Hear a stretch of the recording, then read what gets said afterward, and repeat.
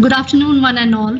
Our leadership team from Manipal University, Jaipur, President Professor G.K. Prabhu, Pro-President Professor N. Sharma, Registrar Professor H. Ravishankar Kamath, our very distinguished panel members, Dr. Ramanan Ramanathan, Mission Director, Atal Innovation Mission, and Additional Secretary to Niti Aayog, Government of India.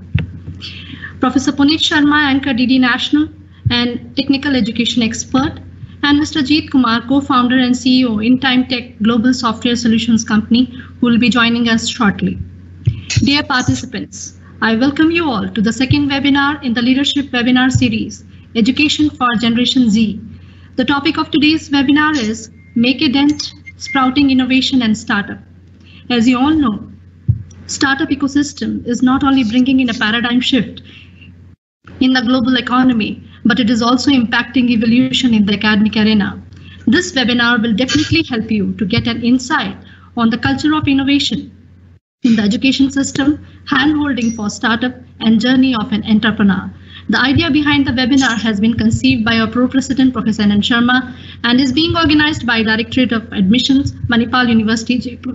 To begin today's program, I call upon our Pro-President, Professor N. Sharma, for his welcome address and introduce our guests to the gathering. Please, sir. Thank you, Dr. Neetu.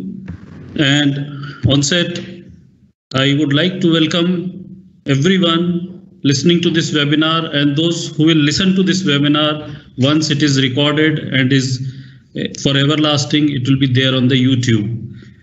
It's a live telecast.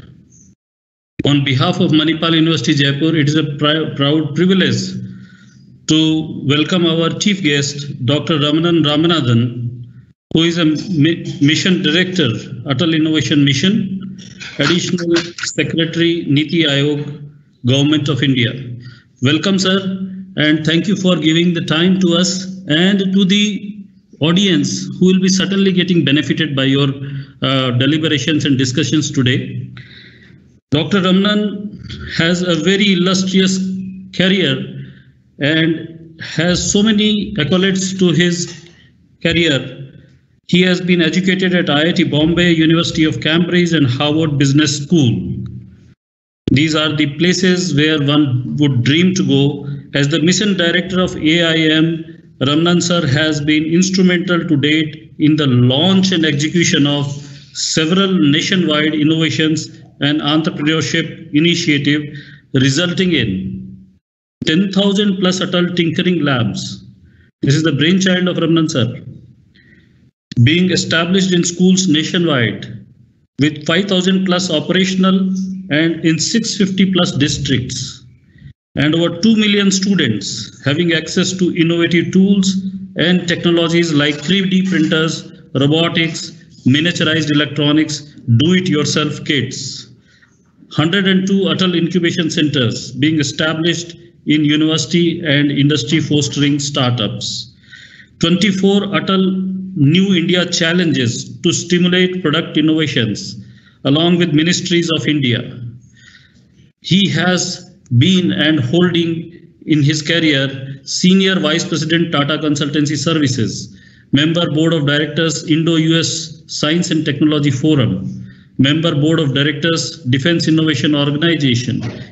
It's a big list, sir. We are honored to have you here, sir, because it is your platform. I think with folded hands, I welcome you on behalf of Manipal University, Jaipur. As Mr. Jeet will join, I will have again the privilege to introduce to the audience to him. Thank you, Neetu. Please. Thank you, sir. I now request our President, Professor J.K. Prabhu, to say a few words about our university. Please, sir. Yeah, so good afternoon to everyone, and it is also my pleasure to welcome once again to this very important webinar, Leadership Webinar Series, Education for Generation Z. And today's topic, as it is being mentioned, it is a Make a Dent, Sprouting Innovation and Startup. Again, it is also my pleasure to welcome Dr. Ramanan ji, Sri Jeet Kumar ji, and Professor Puneet Kumar Sharma ji, and all other members who are here and listening it. So about Manipal University, Jaipur in brief. So we have launched this university in 2011 as a state private university in Rajasthan. And although it is a part of the Manipal group, which is more than about 65 years, is known for education and healthcare. So although we have started with a very small group of students in the Faculty of Engineering, nearly about 200 students, but after operation of about 9 years, there are more than 8,000 students in the campus. We have 5 different faculties: Faculty of Engineering, Faculty of Sciences, Faculty of Design, Faculty of Arts and Law, and Faculty of Commerce and Management. So under these 5 different faculties, we have nearly about 60 academic programs, both in undergraduate and the post-graduation. So nearly 500 PhD scholars are also working in the various departments, and many of them are on the multidisciplinary PhD programs. And in the very first year when we started, we have built this particular campus. And when we built the campus, we thought slightly differently. So when we have a new campus, all the other experience of other Manipal group campuses, we took the experience and developed a green campus. So which is an energy efficient campus, and also in many other aspects that we have also incorporated. And this is the first ever education university in India which has the green campus rating, whether it's a LEED Platinum rating as well as the Graha 5-star rating. And we also introduced this concept for all our students as well as the faculty, because they must know what this green campus really means. And most of the time that there is a myth that whenever we think about the green campus, we think that it is a very costly. But this is something that which we have done it. Even the green campus can also be built, which is an cost effective. And this is something which is very, very new. And we also have developed a particular course for the students. And once they complete this particular program, so they will also be the LEED Platinum auditors. And there are many other things that which we have brought. And recently the achievement, we are very happy to inform all of you that in the NAC accreditation for the university, for the first time when we went for the NAC accreditation under the new guidelines, and we are very happy to inform that we got the A+ grade with a GPA of 3.28. And it is also very heartening to know to each one of us that we are the first university in the entire Rajasthan state to get this NAC A+. And with the new guidelines of the UGC, with this grade that this university can also launch an online program. And we are also working towards that and to make one of the finest online education program along with the campus-based programs. And having this COVID-19 and post-pandemic, I'm sure this online will also become more popular, and we are also eligible to run, but we are very, very cautious about the quality also to bring in the online education.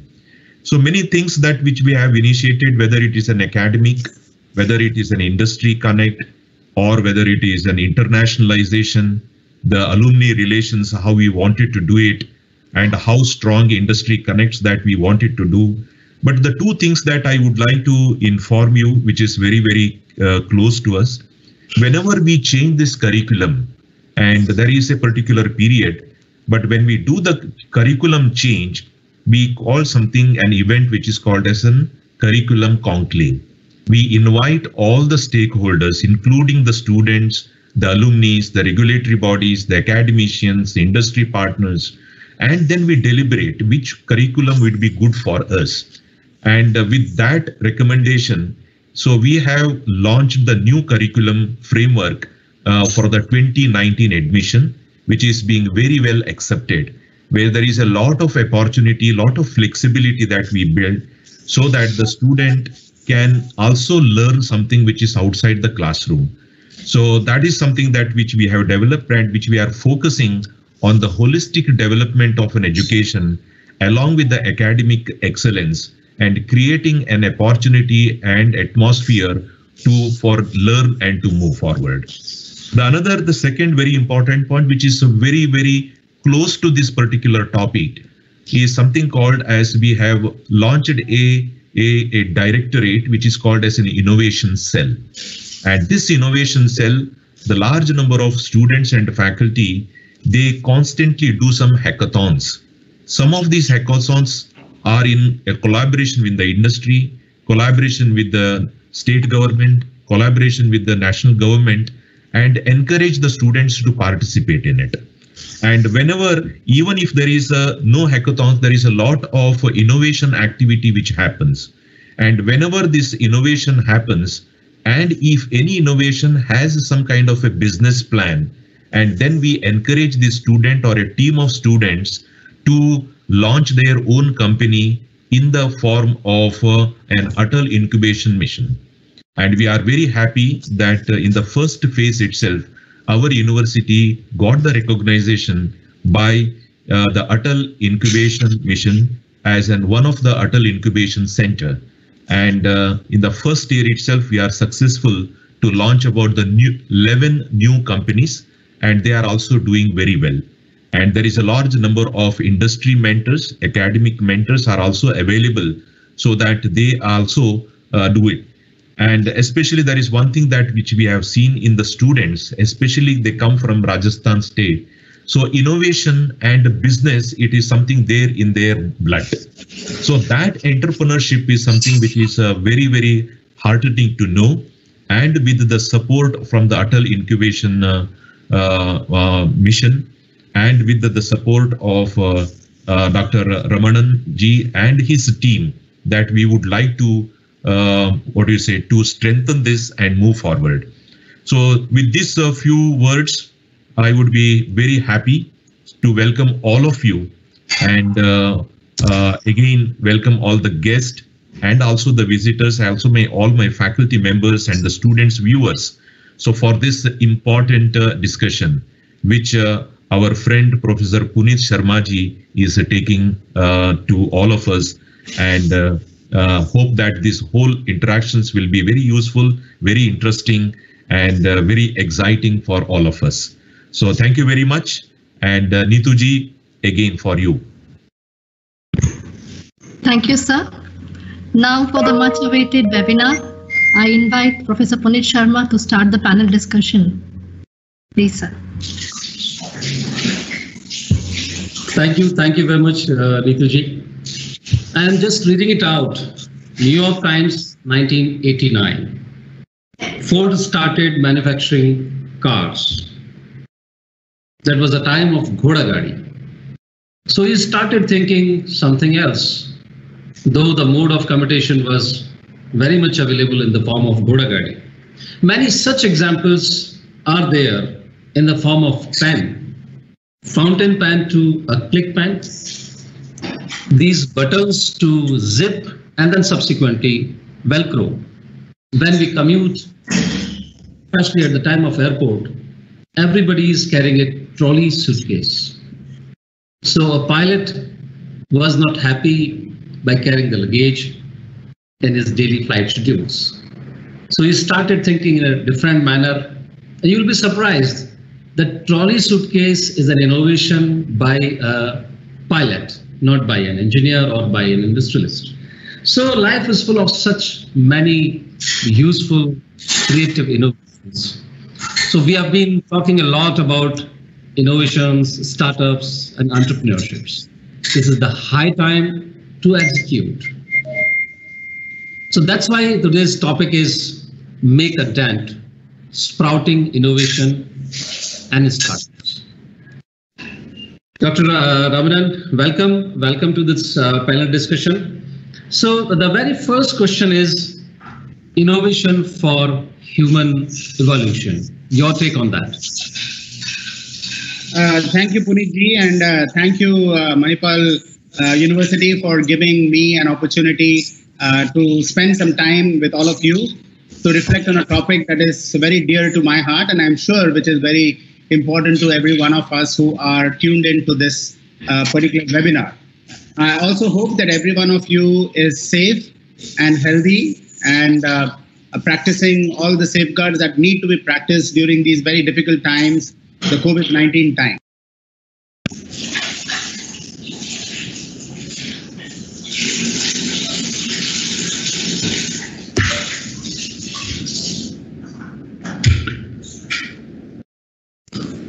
Sir, your mic has gone on mute, sir. Is it okay? Ramanathan, sir. Yeah, could you please continue? Hear anything or it was on mute? It's audible now. Yeah, okay. So did you hear anything that I spoke or should I start again? No, you can start with the answer part now. Innovation for human evolution. Yeah. So, there is this, whatever you see in terms of human progress has been due to innovation. And whatever you see, change has been defined as the only constant in life. And it is when you embrace change and when you actually explore, exploration leads to a change, and change leads to innovation, and innovation leads to progress. So innovation is key, and entrepreneurship is key to the progress of mankind. In anything that you are seeing, any endeavor that you have seen today in the world across, the progress of the world is because of people who looked at things and asked the question, why should it be like this? What can be done to improve it? What is it that can be changed? And people who were not willing to accept the status quo. So when you question, when you allow your curiosity, and when you are bold enough to question things which others accept without questioning, and then you say, if I want to improve the situation, whatever it be, like for example, the examples that you gave, I have a pen, can I make a better pen? I have a button, can I make a better button? I have a car, I have a mode of transport, can I have a better mode of transport? And when you start questioning very basic things that many of us see but don't question, and those people who question and become curious, they are ready to explore and they are ready to allow their creativity and their imagination to flourish. And when they start allowing their creativity and imagination to start reimagining a new world where this particular problem can be solved, then you start the process of finding out how to do it. And when you start finding out how to do it, then you start innovating. And that is exactly what, for example, how Atal Innovation Mission, the focus of the mission has been, how do you create that innovative mindset in people all across our country? It is one thing to say we should be very innovative. It's one thing to say we want entrepreneurs and we want startups and we want world-class companies and so on. But it is another thing to be able to create a culture of innovation in your thinking, in your organization, in the people. And what we need is to ensure that the problem-solving, innovative thinking, curious thinking, and research-oriented innovation, applied innovation, comes into being into every young student in school, whether it is be in school or whether you go to the university or whether you go to the industry. You are not ready to accept the status quo. And when you're not ready to accept the status quo, and then you start wondering how to improve things, that's what leads to innovation.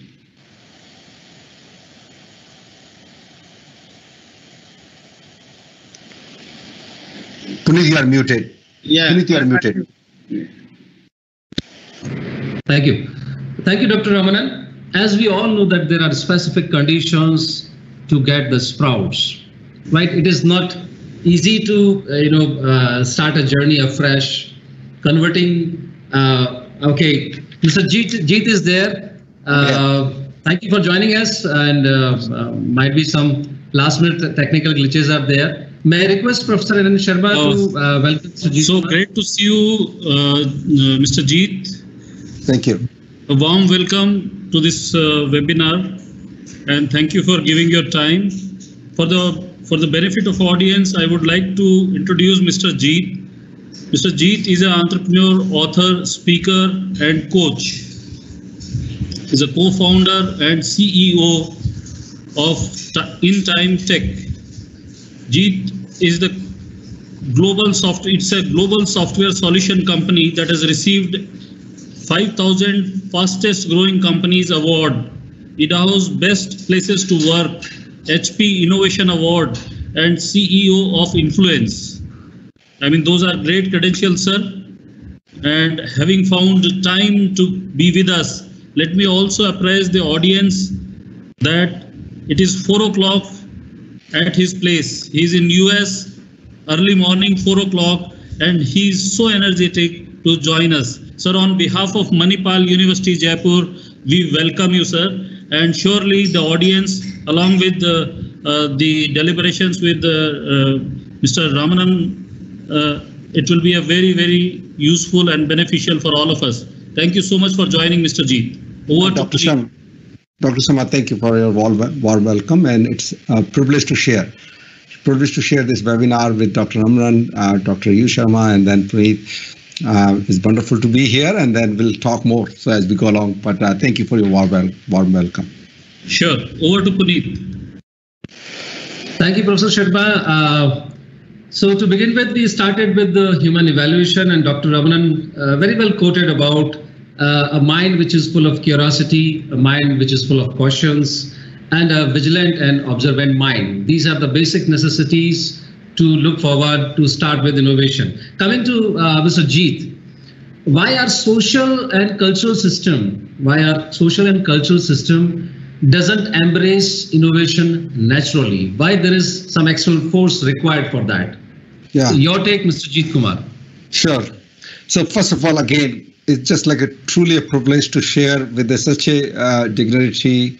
And Dr. Ramanan, I was reading about you, and just like it's privilege to share this desk with you. So thank you very much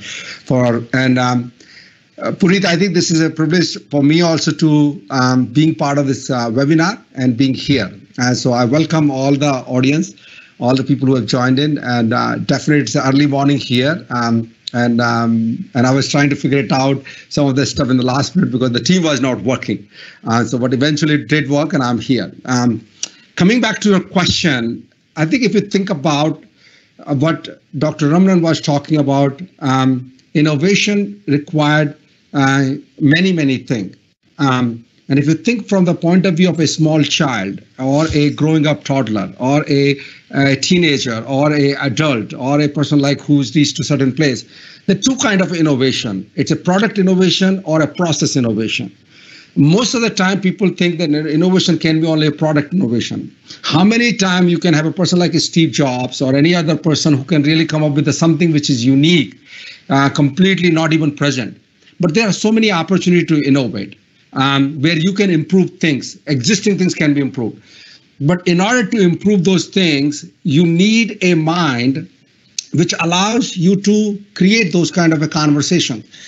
And our culture and social system is not designed for it, because those kind of improvement required patience.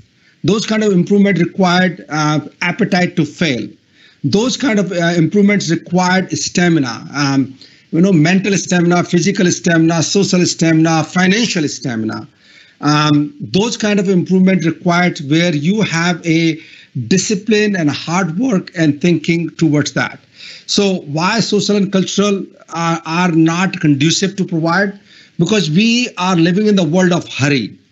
People just want to do quick thing, but while it requires a lot of curiosity, a lot of experiment. And so I was reading about that one, that why in India particularly, if you think about, we have such a large population and such a brilliant mind.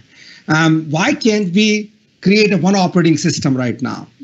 Why can't we have something which is like a simple web browser?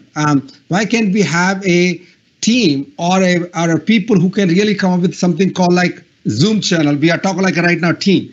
Not that it's a problem or anything challenge, because people wants to be in a hurry. People wants to fix things. People wants to do things in a way which is bringing together and then figuring it out how do we make that thing work, rather than having a patience, peaceful, long-term view, where parent supports, professor supports, industrial supports, social supports is there, where people say, oh, you have been doing this one for 3 years, what happened?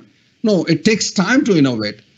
So I would like to invite everyone, when you ask what are the challenges, why does it naturally support? Because it requires time and people don't want to give time. It requires failure, but people don't like being failed. All of that is a limitation and challenges.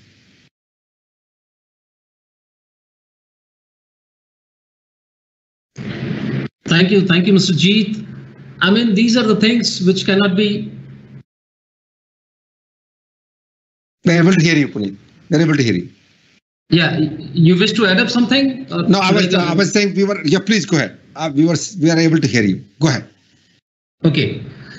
These very well said by Mr. Jeet Kumar. These are the things which cannot be taught through books. This can be acquired through the journey of life, patience. The very first and foremost thing, would like to share you that Mr. Jeet is not. I mean, he's from very much a small town, Bharatpur. There is a Tehsil Nagar.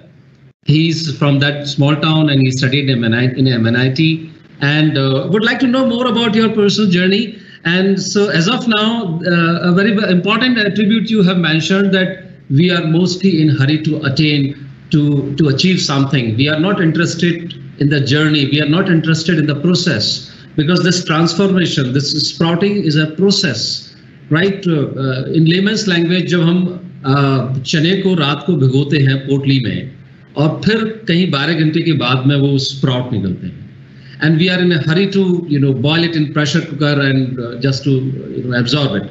So it's a different journey. So very essential part is the patience.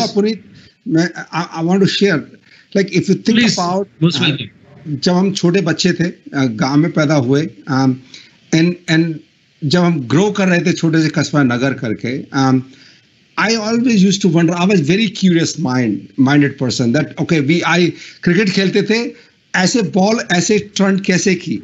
Like how do we really need to start playing the game and start getting ahead? How do we think ahead of the game? But people are not able to create that kind of a mindset, because people want job, people want salaries, people want, and those are rightly, सबको चाहिए, जीवन सबको निकालना है. But then in order to innovate, like Dr. Ramanan, I was seeing like how much effort you have put into the colleges and schools and in the greater minds who are willing. So there are two categories of people I want to talk about. One, those who want to innovate, but there is not a system, which Dr. Ramanathan is really solving that problem. And there are the group of people who don't even want to innovate, for example, because they are in a hurry, because the cultural and family system which we talked about. I think the both category of people required support, and they both require a push. Right? Then the sprouting of the innovation startup community will come up. So thank you, Mr. Jeet. Now moving to Dr. Ramanan, where and how does innovation flourish? So thanks, Puneet, and I think Dr. Jeet mentioned very rightly and appropriately the very two important things related to innovation, right? One, he said you have to have an innovative mindset. Acquiring an innovative mindset is one thing, because and the second part is the ecosystem. You have to have an ecosystem which is enabling, encouraging innovation, and which is allowing, if there is an innovative mind and there is a mind willing to innovate, then are you having an ecosystem which is allowing that innovation to blossom and to express its full potential? And that is why, as he also said, India is full of brilliant people. But when you don't have an ecosystem of innovation available, then when they go to the United States, and then you become, extraordinarily successful. You have a Satya Nadella heading Microsoft, a Sundar Pichai heading Google, you have a Shantanu Narayan heading Adobe, you have many, Professor Jeet, who has written books and who is running his own company. So they become very successful. Why? Not because they could not do it in India. If you provided that ecosystem for their innovation to flourish, then you would have been able to create 1,000 Nadellas here, 1,000 Sundar Pichai is here. So the two important things is how do we create this innovative mindset? And you have to start young. We go and say we want to have 30,000 startups. We are a startup nation, right? And we want to have 30,000 startups. But 30,000 startups should know what it means to innovate and to create world-class products or world-class services. And like he rightly mentioned, innovation is not about just creating a product. Innovation can be in a service. Innovation is anything about improving from where you are. Whatever you are seeing, whatever you are experiencing, how am I going to change that experience? And in order to change the experience, you leverage technology, you leverage the tools, you leverage knowledge, you leverage the ecosystem, you leverage partners, and so on. And you bring all of them together in order to be able to create that change. And there are two words which are very important in your webinar today. One is the word making a dent. I would slightly transform it and say making an impact. How do you make an impact? Sometimes a dent is associated with damage, but the impact is how do you make a very positive impact? And Steve Jobs very famously captured it, right? He said, we should all leave a ding in the universe. Now that's a very important point. Every one of us who are born innovators. And I have said this earlier that, how does a child learn to walk? It gets up, it falls down, it gets up, it falls down again. But every time it stands up, it innovates. Every time the child stands up, there is something different. He realizes that this is what I should do. How does the child start speaking? It just observes the pattern of movement of lips and hears some sounds. It connects them together, and then it starts speaking. And then soon you are not able to, make it stop talking. So that innovation is there inherent in every individual. But what happens is our schooling system, which are unfortunately, you can call it historically evolved, or you can blame it on the British who have bequeathed a form of learning to all of us. Whatever it be, the point is that a rote learning mindset will not lead to innovation. A rote learning mindset leads to knowledge acquisition and the application of that knowledge, but it doesn't lead to innovative thinking unless you make it as a part of the DNA of the school, the university, the industry, and so on. So that is why we have launched thousands of adult tinkering labs in India, so that young students from grade 6 to grade 12 start tinkering with technology. And why today it is possible? Because technology has become available, affordable, and accessible, and it has become advanced. So you have 3D printers, robotics, IoT, miniaturized electronics, augmented virtual reality. All of this do-it-yourself kits are available for a meager amount of 12 lakhs in a school. And we give 20 lakhs to the school so that you can set up an adult tinkering lab and allow the students to come and express their ideas. Second thing is we are involving them in problem solving. So you tell them, look at the problems in and around your community and try to see how you can solve the problem. So you are coming from your school to your home, or you're going from your home to a hospital, or you're going to the park. Look at what is the problem around. Do you see a traffic problem? Do you see a waste management problem? Do you see a hygiene problem? Do you see a transportation problem? Do you see a housing problem? So people start noticing. Young students start looking at it and say, hey, this is the problem I want to solve. I see the blind person crossing the road and he's finding it difficult. How can I use sensor technology and IoT technology to create a helmet? And that helmet allows and dictates, or through IVR, it will tell the blind person that don't cross the road right now. There is a car coming, or there is the signal is not green, and so on and so forth. So this whole concept of learning to identify problems and then look upon it as an opportunity to solve, and look upon it as an entrepreneurial potential, that will lead to innovative thinking. And so we have now 2.5 million students from these 5,000 schools who are almost on a daily basis going and engaging themselves with such activities. And it is so delightful for them because there is no pressure of work, of getting marks. We don't judge them. There is no credit being associated with innovation. It is the joy of innovation, the joy of creating something on your own. And that joy and that confidence that it fills every student up, when they go and they show to their parents, look, this is what I created. So the parents suddenly realize that my daughter and my son is having this extraordinary ability to create something, right? And then so the society, the teacher, the principal, the school, the parent, everybody now starts appreciating an aspect of the child which was not evident because they were only judging by marks, right? And now you're no longer judging by marks. And in fact, it has been shown amply here that all the students who are not necessarily great academic performers are actually very good in innovation. And the great academic performers are not necessarily the best in innovation. So you have this sudden realization that everybody has something, and how do you combine these people together? You need the academic expert, you need a technical expert, you need the communication expert, you need the marketing expert, and thus a small team gets formed and they start innovating. And this leads them on when they go to the university, then they say, oh, I need an ecosystem. And that ecosystem we are providing through these incubators, Athal incubators and so on, so that these incubators will foster startups. You see, students when they graduate from a university like Manipal, right? Fantastic university, great students. But what do you have only a chief placement officer. You don't have a chief innovation officer in the organization. I feel you should not have a chief placement, you should have a chief placement officer, but you should have a chief research and innovation officer who is outreaching, who's creating outreach events so that companies and industries come to the university and recognize the innovative talent which is there in the university. And they create innovation projects which are required in the industry. And therefore, instead of just people wanting to get hired and become job seekers, they have an opportunity to become job creators. And that job creation happens through the incubator. So for 2 years, when the mind is fresh, it is not cluttered, your imagination can go wild. That is the most creative part of a young student's life. And if at that point in time, you enable and create that ecosystem for entrepreneurship, for startups, for 2 years, support them. So we give 10 crores of grant to the university so that they can create an incubator.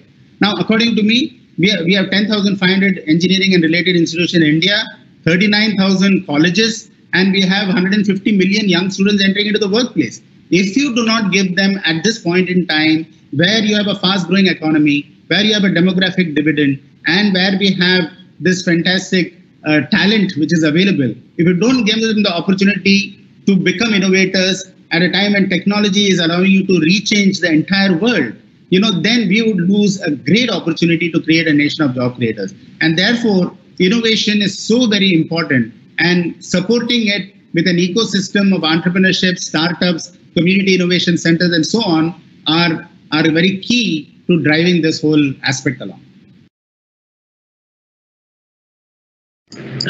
Thank you, Dr. Ramanan. Thank you. From all your statements, this is what is, a learning that catch them young is the right way to start with. Entrepreneurship or innovation is not something which is required to be practiced after completion of your degrees. So, Professor Puneet, I want to say something. So today, Dr. Ramanan is going to talk about, when I'm listening to him, it's such a joy. It's wonderful to see the energy and a passion of a man who is so committed to transform the country of 1.3 billion people. Right now, so for me, it's just a privilege. Honestly, I cannot be emphasized enough to really share that. It's a privilege and a blessing to be here. So today, Dr. Ramanan is going to talk about the problem statement and what he's doing. I'm going to talk about how the instantiation is happening in the industry, because we have a 500 people team. We have about 430 people working in India between Jaipur and Bangalore. And what he's talking, I see every day by day. When people come from colleges to our company, they are being trained and educated to follow a streamline of a mechanical process. They just say, I punch my card, I come to my office, I write what you are asking me to do, and I go back home, and then that's all what my role is. And I get my paycheck, and I'm done for the day. Now that will not lead to innovation. What will lead to the innovation, what Dr. Ramanan is talking about, where from parents to school to colleges, where we value creating things as much as earning money. We create an ecosystem where parents believe the role of their kids is to create something, not बोलते हैं नौकरी मिल जाए अपना घर चला ले ठीक है भाई, right? That will not lead to innovation. I promise, because that means I will take care of I will buy my car, I will buy my house, and I will have a comfortable life. Now, nothing wrong about that, but innovation requires a different level of thinking, a different stamina, where that grit and that thinking where I will do something, I will create something, I will make something. And for that, you need that kind of a mindset and that kind of an ecosystem where people let those kind of people allow to create. And then they need peace, because अगर वो काम कर रहे हैं और घर में थोड़ा लड़ाई चल रही है तो कैसे काम करेंगे यार, right? Like the peace and love and affection, they need money. If you think about, they need to identify the idea, they need to validate the idea, they need to create a prototype of the idea, they need to go back and test that idea, they need to get the feedback of the idea, and then need to re-implement, retest, launch, and grow. And if you ask an innovator to do all of that, it's just like, I want to create. I want peace. You give me my lab, you give me my own space, and I will create. I need other people who can come along with me. And that is also not happening. We are putting these creative minds to do something which they are not designed for.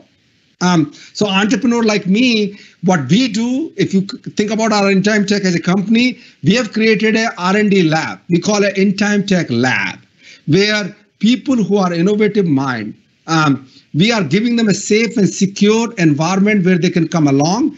Morning to evening, we let them fail, we let them grow, we let them create. And then we say, okay, don't worry about it. Your salary is being taken care. Your peace is being taken care. You continue to. And out of 10 things, if one thing might work, that's good enough for us. So all that is required. So when Dr. Ramanan, you were talking about, it's just like my blood was flowing inside my body. I say, we need those kind of a push from the government of India. And we need a kind of entrepreneurs who provide the safe and secure and peaceful environment for people to innovate. Thank you, Dr. Jeet. Yeah. Thank you, Mr. Jeet. Both of the panelists they are ageless body. They're full of energy. Daily, apart from their routine work, they're interacting so many people. They're coming with so many nice ideas and as well as implementing them. And especially Dr. Ramanan, the transformation that you've given to India in last 3-4 years, it is phenomenal. It is a reference. I'm telling you, mark my word, in coming times, these your experimentations will become a case study, ideation to execution. I'm sure I might contribute some of the chapters in that particular area. So from the learnings that I could take from your earlier responses. So this is a journey of self-realization, and joy of self-realization is more important than joy of the great cards. So I think parents should realize this more, that it is more important that your child is happy by doing each and every activity in routine life, rather than at the final day of getting the great card, the whole family is happy, mithai baati ja rahi hai, prayers ho rahi hain that he has done something good. So this is not at all about being happy on a particular day. It is about happiness each day. Each day, if your ward is doing something good, something creative, observing, even if observing, in between you mentioned about social entrepreneurship. I'll come back to that in the later part of the discussion. Many of the students, they might be having an attribute of self-start. Some of them might be kick-start, and some of them might be push or dhaka start. Yeah. But ultimately, they will start, this is for sure. But we need to be patient enough to help them in their realization of their own journey, their own methods, what they are good at, and whole ecosystem should be there so that they can identify what is good for them. So now coming to Mr. Jeet, to you back. So the first institution is home. Mention one thing which is very important, which you said, students are at various levels, okay, and some of them are very shy and diffident, though they're very capable. How do you detect that capability inside them. That is very important, and very often we only detect the capability through an examination or through the marks that you get, but you do not have other mechanisms, or nor do you exert any other mechanisms of detecting that potential. And that's why what we did for the Atal Tinkering Labs is we said we want mentors, and we put up a portal and asked we want mentors of change. And we asked for people who are professional, who are been there, done that, they have accomplished something in life, BTechs, MTechs, they're in professional organizations, corporates, and so on.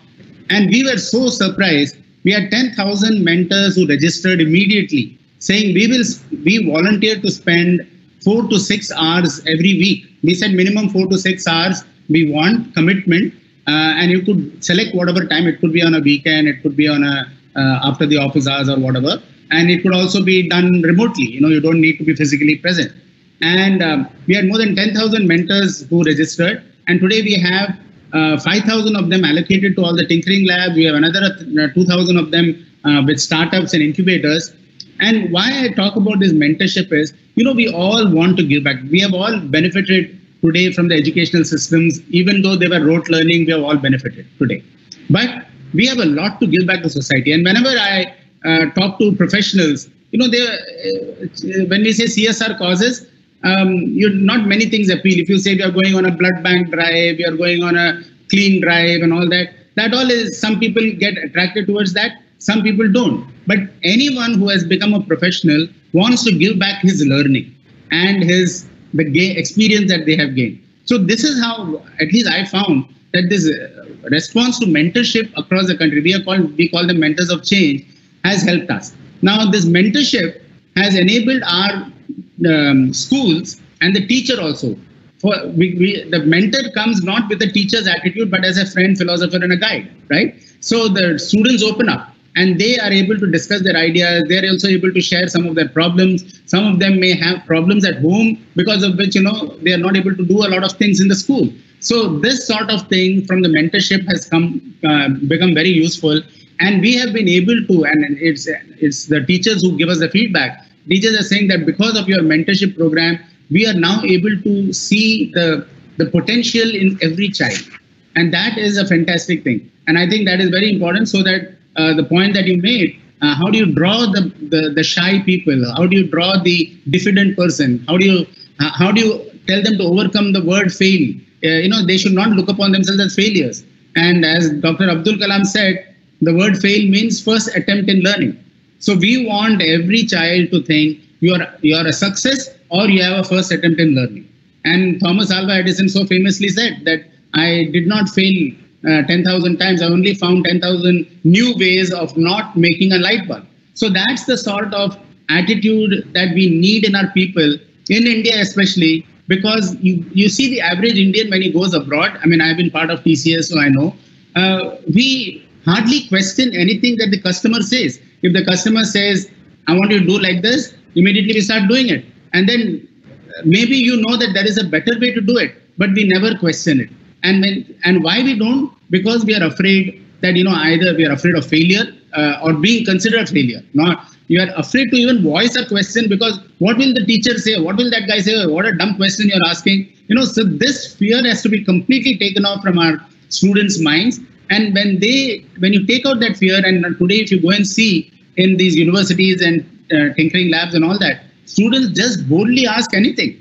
And you are at the receiving end. You'll go back and say, oh, I don't know this answer. I'm going to go back and do some more research and I'll get back with the answer. So I think this is very important. The word failure should be removed. And one more point I just want to say, because I don't want to forget about it. You said the word, you are very aptly titled sprouting innovation, right? Sprouting is possible when you sow the seeds of innovation first, the seeds of innovative thinking. So you have to sow that seed, and then you have to water it, and you have to nurture it, and you have to protect it, and then it will sprout, and it will blossom into a beautiful flower or a tree or whatever fruit that you're looking for. Thank you, Dr. Ramanan. Now coming to Mr. Jeet Kumar, your take on role of parents, society and academic institutions for sprouting innovation. Yeah, I think what we are building upon here is, again, keep going, a innovative mind and an ecosystem, right? So we're going to go back and forth in these two kind of conversation, because if there is no innovative mind, ecosystem will not work. Without ecosystem, these guys will not like sprout what we are using. They are not going to blossom. They will not cherish. I say I was thinking about what we need from institutes or teachers or companies or entrepreneurs to support. Here's a few things which I can say. We should have a tolerance for risk taking from the ecosystem. While from the individual level, we should have no tolerance for incompetency. So what does it mean? Like, we want to make sure that we let people take risk, because either you succeed or you learn. You never fail, right? So you might fall short and okay, get up, dust off, get back on the bike and try again. That's how it works. That when you learn riding a bike, like a bicycle, जब हम cycle चलाते हैं, तो first time we learn, you fall down, you just go, oh my God, I'm just fall down. What do I do now? No, you get up, you dust off, you get back, and ride again, and then you fall again, and then you do. So falling short. So a ecosystem which allow risk taking, but then from the person who is doing it, there should not be no tolerance for incompetency.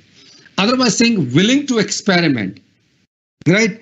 But human beings should be highly disciplined, because if you just doing it for fun but no cause, you will not improve.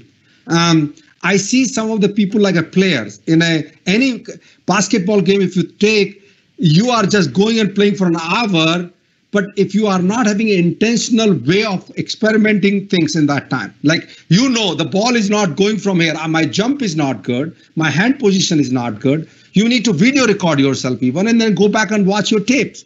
Okay, this is how I can improve things. So I would say willing to experiment, but you need to have a high disciplined approach. Another thing, you need to be psychologically safe and sound. Like, ecosystem provide a psychological safe and secure environment to people, where people just don't need to worry too much about the clutter. Ghar pe theek hai, office theek hai. Like, you need to give them a safe and secure environment. But then you need to be brutally candid with them. That say, okay, a person should be brutally candid. That am I just having fun here, or am I doing something, right? Another one is, you need to have a team around. Ecosystems should provide team, just like what Dr. Ramanan was saying. After innovation, you need to team up, build the prototype, convert prototype into productize. You need to have a marketing team. You need to have a communication team. You need to have a selling team, all of that. But in that whole team, everyone should be held accountable. You should not have a bunch of people who are coming together and then doing nothing. No, you need to have accountability. I call it, in order to be interdependent, you need to be independent first. There's a book which Stephen Covey has written called 7 Habits of Highly Effective People. It talks about being dependent is not a good idea, but then not independent is not a good idea. You need to be interdependent as a team. But then in order to be interdependent, you should not be burdened. A wicketkeeper should be independently capable before he can be a critical part of the team. And lastly, I think the role of a leader, organizations, families, teaching, schools, where everyone should be flat, where anyone can talk with anyone. Dr. Ramanan was saying anyone can question anyone, right? But the role of a leader is to make sure that the whole ecosystem has been constructed and nurtured and grow and scale. All that stuff is doing, and that's probably what I was sharing earlier, looking at Atal mission, initiative of this innovative mission, Atal Innovation Mission, which is going on, is such a key element, because Dr. Ramanan's leadership is making things happen now. It is critical for a leader to provide that kind of thing. And then one last thing which I would also say, innovation requires patience and perseverance and peace, right? Patience, perseverance, and peace. So there is a long-term effort is required. In that long-term effort, you need to have a short-term deliverables. It's not, okay, give me 3 years and I'll come back. It doesn't work, right? You need to have a 3 years roadmap, but you need to have in 6 months what I'm going to deliver. Because if you are not delivering and testing and scaling to that level, then no one is going to support you, right? So long-term view with a short-term deliverables. So those are the kind of things which I can say from an innovative mind and also to the ecosystem. Thank you, Mr. Jeet. Patience, perseverance, and peace. These are the basic key elements which are required to establish an ecosystem, be it home, be it academic institution, or be it in society.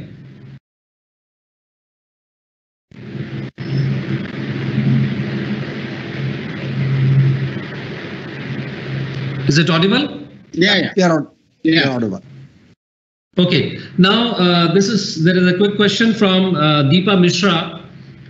This is what are the reasons do you think hinder the creation of innovation ecosystem in the education institutions in India?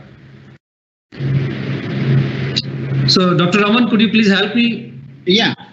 So, actually, in terms of the focus on innovation and entrepreneurship has been somewhat missing in most of our universities. And I think that is being corrected now. At the school level, we are launching these tinkering labs, and many universities are now setting up incubators. We have now close to 250 incubators in our country, so which is a good thing. But from my point of view, every university should have any world-class university, and you should aspire to become a world-class university. It should have an incubator, a world-class incubator, because the students graduating from that school should be able to, identify themselves and have the ability to create startups and entrepreneurial ventures, be supported for a period of time when they are able to stand on their own legs, and they are able to attract the investment capital or the venture capital firms to invest in them.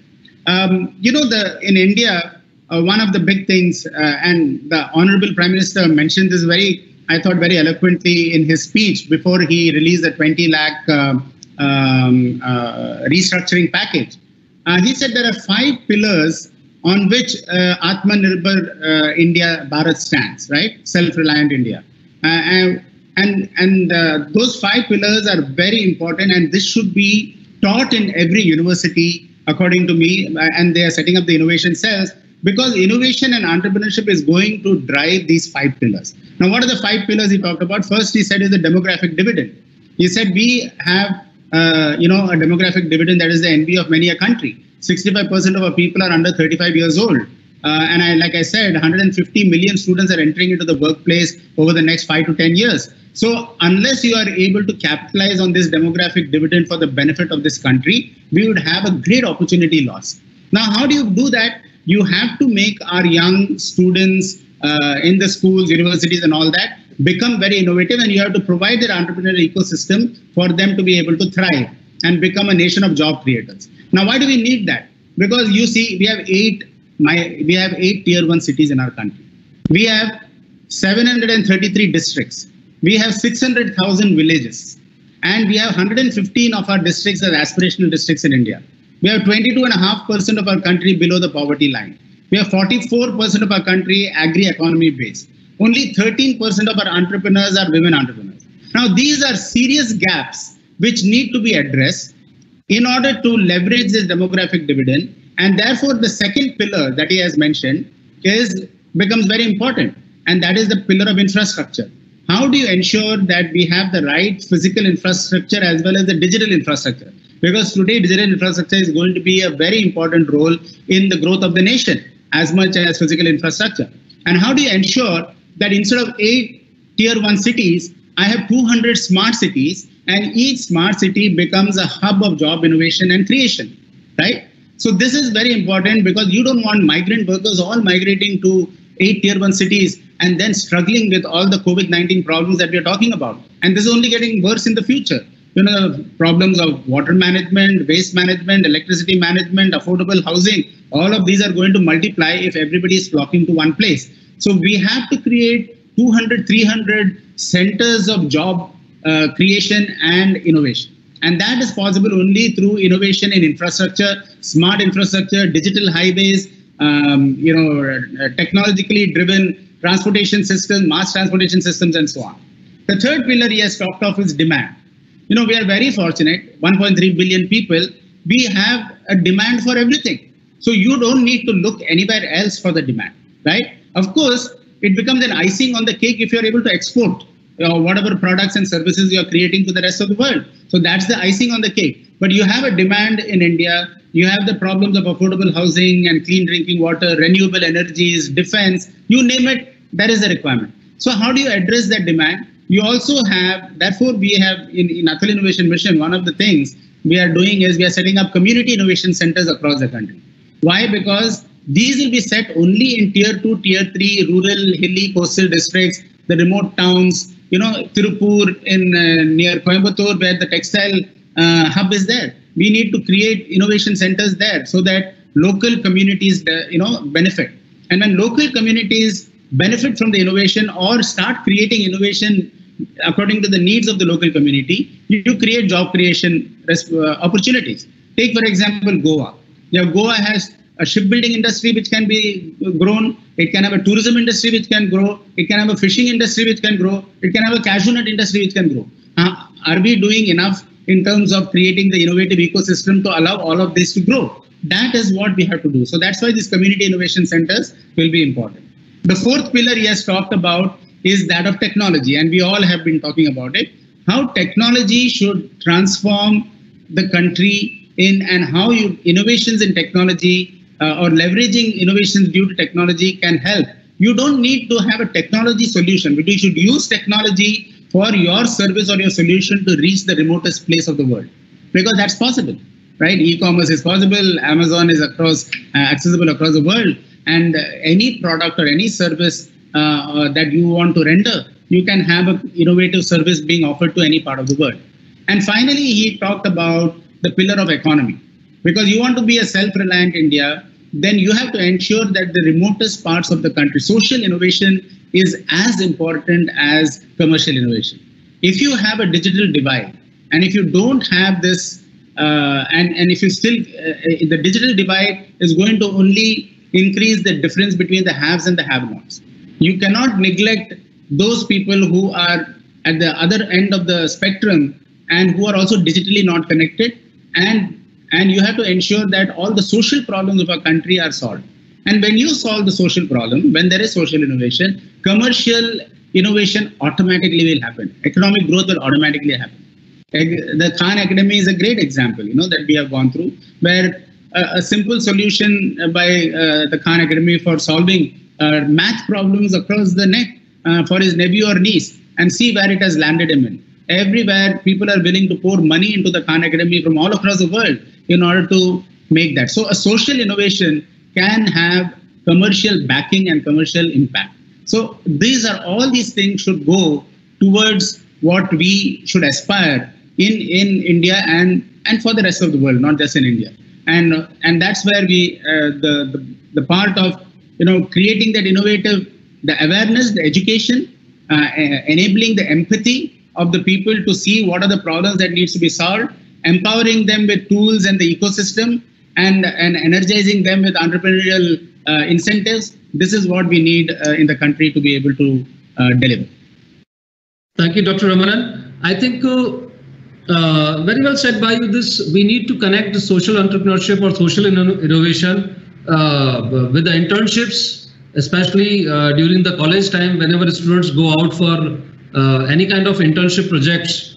I think these two things can be gelled up, and I'm sure this will get some results in terms of developing innovation culture in the college campuses. Another one quick question from Mr. Ravi Kochak. He's a retired additional member, Railway Board. Presently, he's associated with IMAC-E. He's chief mentor. This question is again relevant to academics itself. Sir, my experience with engineering college students of present generation is that they are smart and curious and have innovative ideas, but they do not know how to practically take the idea forward. Maybe some courses on this subject be made mandatory. Your views. Dr. Ramanan. I agree. I will ask Dr. Jeet to comment on it, because he is the receiver of all the products from the university. So I would ask him to comment on it. Yeah. But after that, I will share a few thoughts. Okay.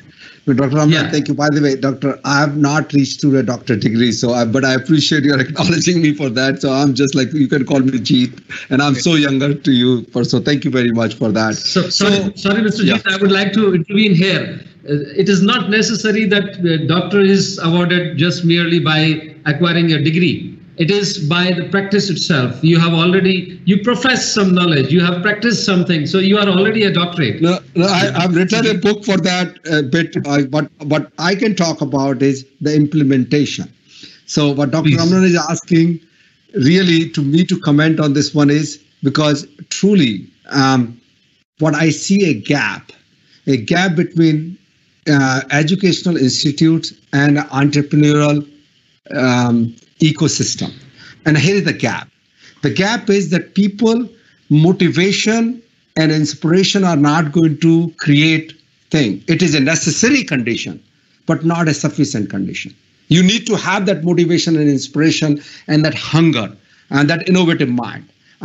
So what is missing is mostly is if someone asks me, hey, what kind of a subject, what kind of things you can form? I would teach people, and I've literally captured some of them in this book. It's called, what is it required to convert an idea into a reality?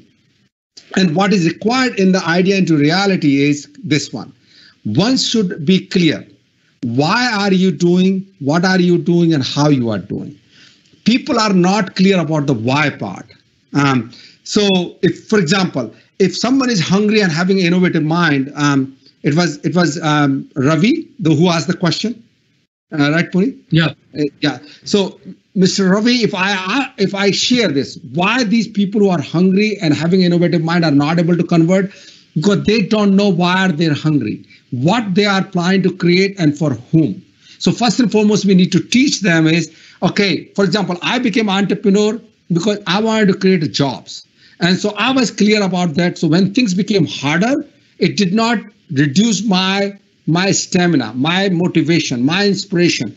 In fact, it really feed that much more energy in me to really take it forward. So that's number one. Why are you doing what you are doing? Second, we need to teach people that there are some soft skills required. You need to be disciplined. I talk about. You need to be committed. You need to really have a good team playing.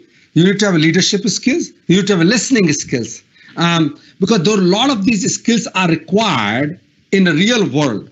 If someone says, "Hey, I have an idea," but customer says, "I need something else," the people who are using, but you are so stubborn and adamant that no, that's the only which I'm going to do, it will not work. You need to listen to your customer. You need to listen to your stakeholders. So listening, discipline, hard work. People are hard work and sincerity is okay, but you need to learn those part of it. Along with that, they also need to learn, okay, when to say enough is enough and I need to quit. Not quitting is a quitting on the life, but this idea may not be survived, right? So knowing when to stop. People go too far, too much, too long, and then they waste time and energy and resources in that, which idea is not going to work, right? So that's another element. After why you are doing to how you are doing. And then lastly, you need to really understand. You need to understand that you have to scale the idea. Once you have reached to a certain place, you need to take it to the masses. Now, you need to also learn how do I hand over my baby to someone else to let that baby becomes a real mainstream thing, because then I need to go back and I need to generate. Am I a CTO or am I a CEO? Right? There's a difference between a chief technology officer and a chief executive officer. Because if you don't understand the difference, if you are CTO to do the CEO work, and Dr. Ramnan, you have worked at TCS, you understand the distinction, because the job of a CEO is to bring so many modules and so many areas together. The role of a CTO is to take care of the technology. So you need to know what you are good at it, and you also know what you are not good at it. And then making sure do you build a diversified team, and what you are good at it, you scale in it. What you are not good at it, you need to really include people and you scale from there. So those are the things which I can really put in that book. If a subject is created, which you need to give exams and everything, those skills has to be developed. Then you can convert your idea into the mainstream product. So just to add to what Jeet said, I just want to emphasize again how important it is to indoctrinate innovative thinking and entrepreneurial thinking in schools and universities. It is very important. and it should become part of the curriculum. Already, it is happening in an indirect way in the schools because of the tinkering labs and so on. But it is also universities have been seized with this problem, and we have been working with MHRD on this. And they have established 1,000 innovation cells in 1,000 universities. 1,000 of the 10,000 AICT universities have what is known as an innovation cell. And the function of the innovation cell in the university is to mandate, innovation-related training, curriculum, activities, projects, and so on. So in the 4th and 5th year, for example, what we are saying is, instead of just doing, there are some students who are interested in basic research, and that is still important.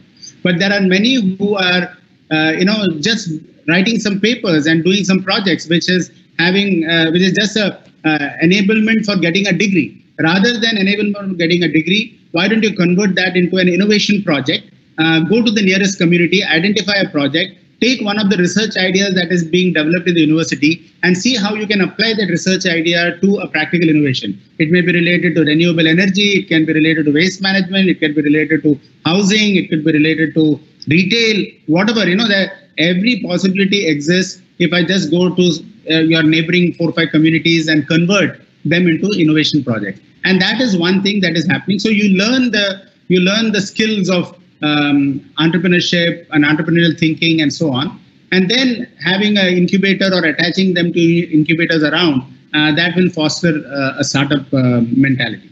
And, I personally think that people should, all the young students, if they are watching this, dabble in entrepreneurship. It is no longer risky. It is not as risky as it used to be 10 years ago. So, and if after 2 years you say, hey, this is not my cup of tea, I would like to go to a professional world, you will go into the professional world even a better person than you will ever be if you just directly plunge into the professional world. Because that 2 year is like, tested by fire. You have to do so many things. You will learn so many things. You learn to be innovative. You learn to be a problem solver. You learn to shoulder the wheel along with other people. You learn communication skills. Many things you learn, which is going to be extraordinarily beneficial to you even in a professional career life. So all of this you will carry there. So it will be a success for you no matter what. Whether you continue in your entrepreneurship mode or whether you want to move into the professional world, it will be a great learning experience. You're muted, Puneet. Thank you, Mr. Ramanan. I have received thanks from Mr. Ravi.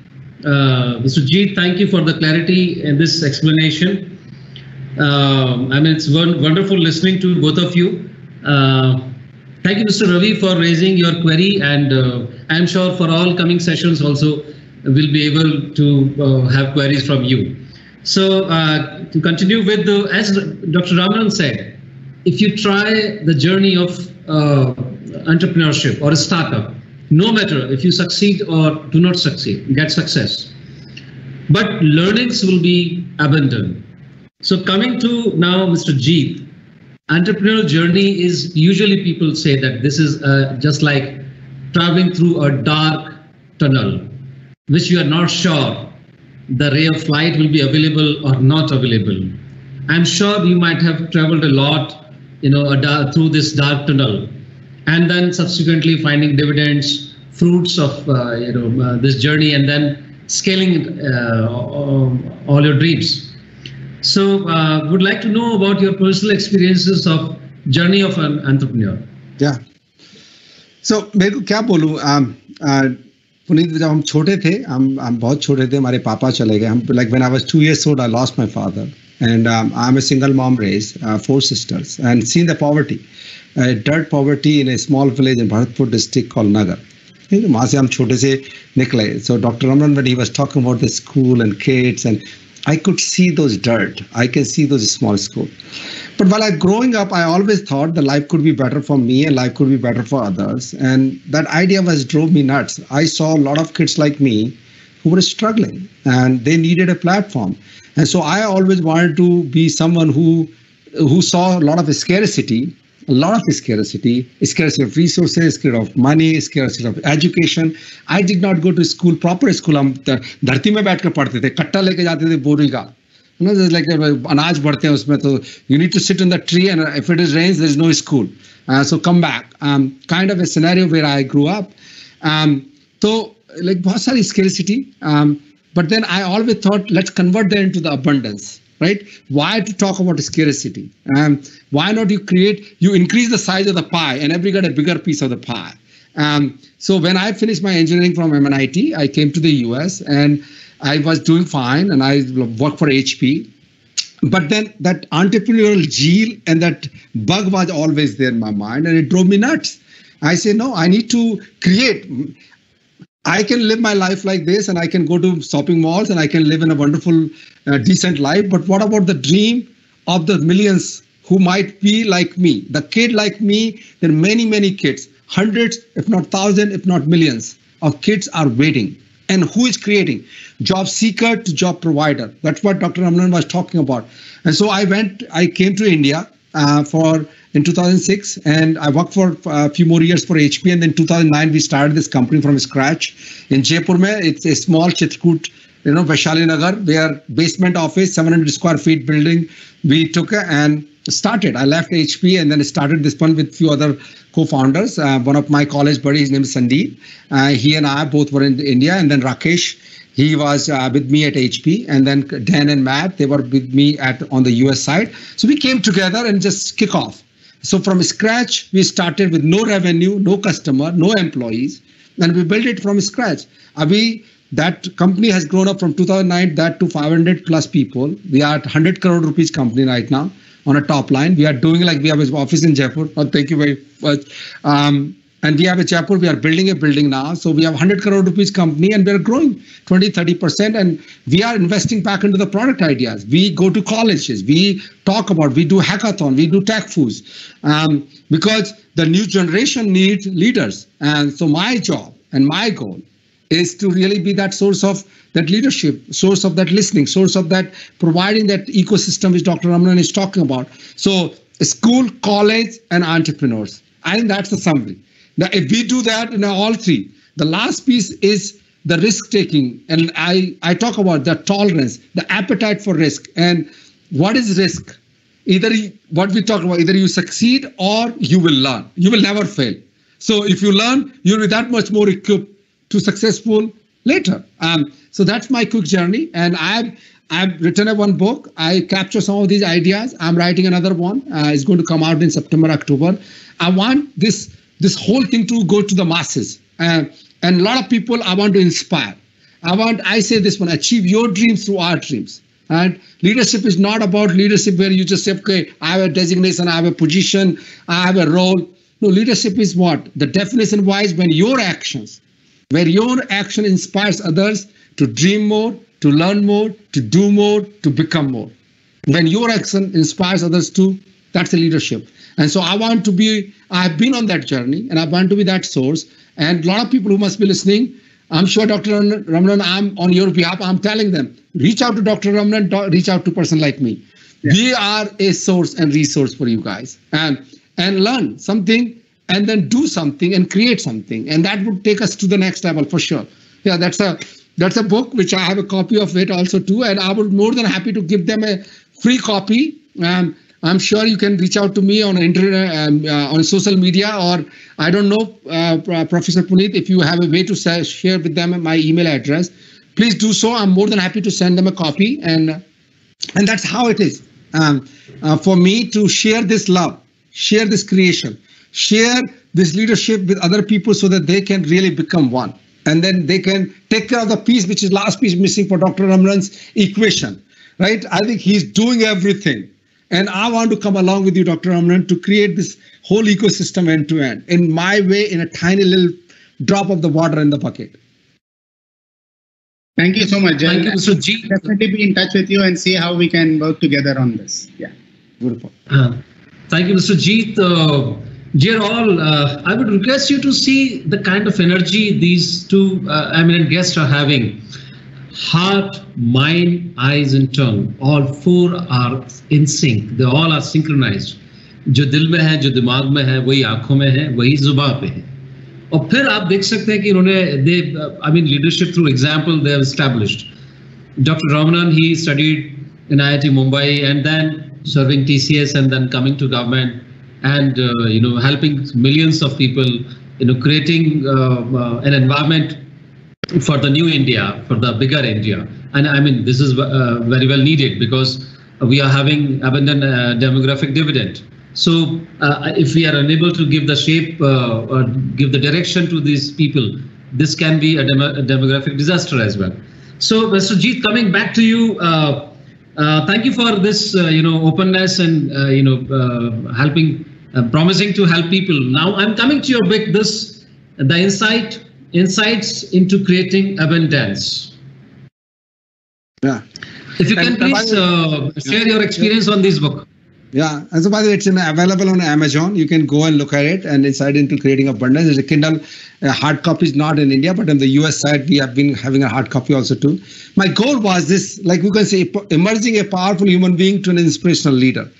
I really wanted to inspire people. Things rise and fall around leader. Dr. Ramanan talked about Honorable Prime Minister. I'm not biased on any political party, and I don't care, honestly. But if you think about over the last 7 or 8 years, the conversation about country as India has been transformed all over the planet. The globe is looking at India as a country now. Why? Because you change a place of a leadership, you change the conversation. And he has a lot of things to get better on, no doubt about that. But I have a clear idea where my mom used to cook food on, atta, gobar ke kande lana, lakdi. Think about when I see the Ujjwal, whatever the scheme Prime Minister, Honorable Prime Minister has created, so many lives are being saved. I'm giving you one example of many other things, and I can use whether Abraham Lincoln, Dr. Abdul Kalam, or Martin Luther King, or Mother Teresa, or Mahatma Gandhi, or anything, Nelson Mandela. All of them has created something for the masses, and they transform the human beings. My suggestion for people is to understand that things rise and fall around leader, whether it's a home or an organization or an institute or a company. So I wanted to capture my thoughts, that what made me, how do I emerge from a powerful human being to a powerful leader? And I capture some of those ideas and some of those thoughts in this book. And I wanted to share that one with people. And that was my idea before writing this book.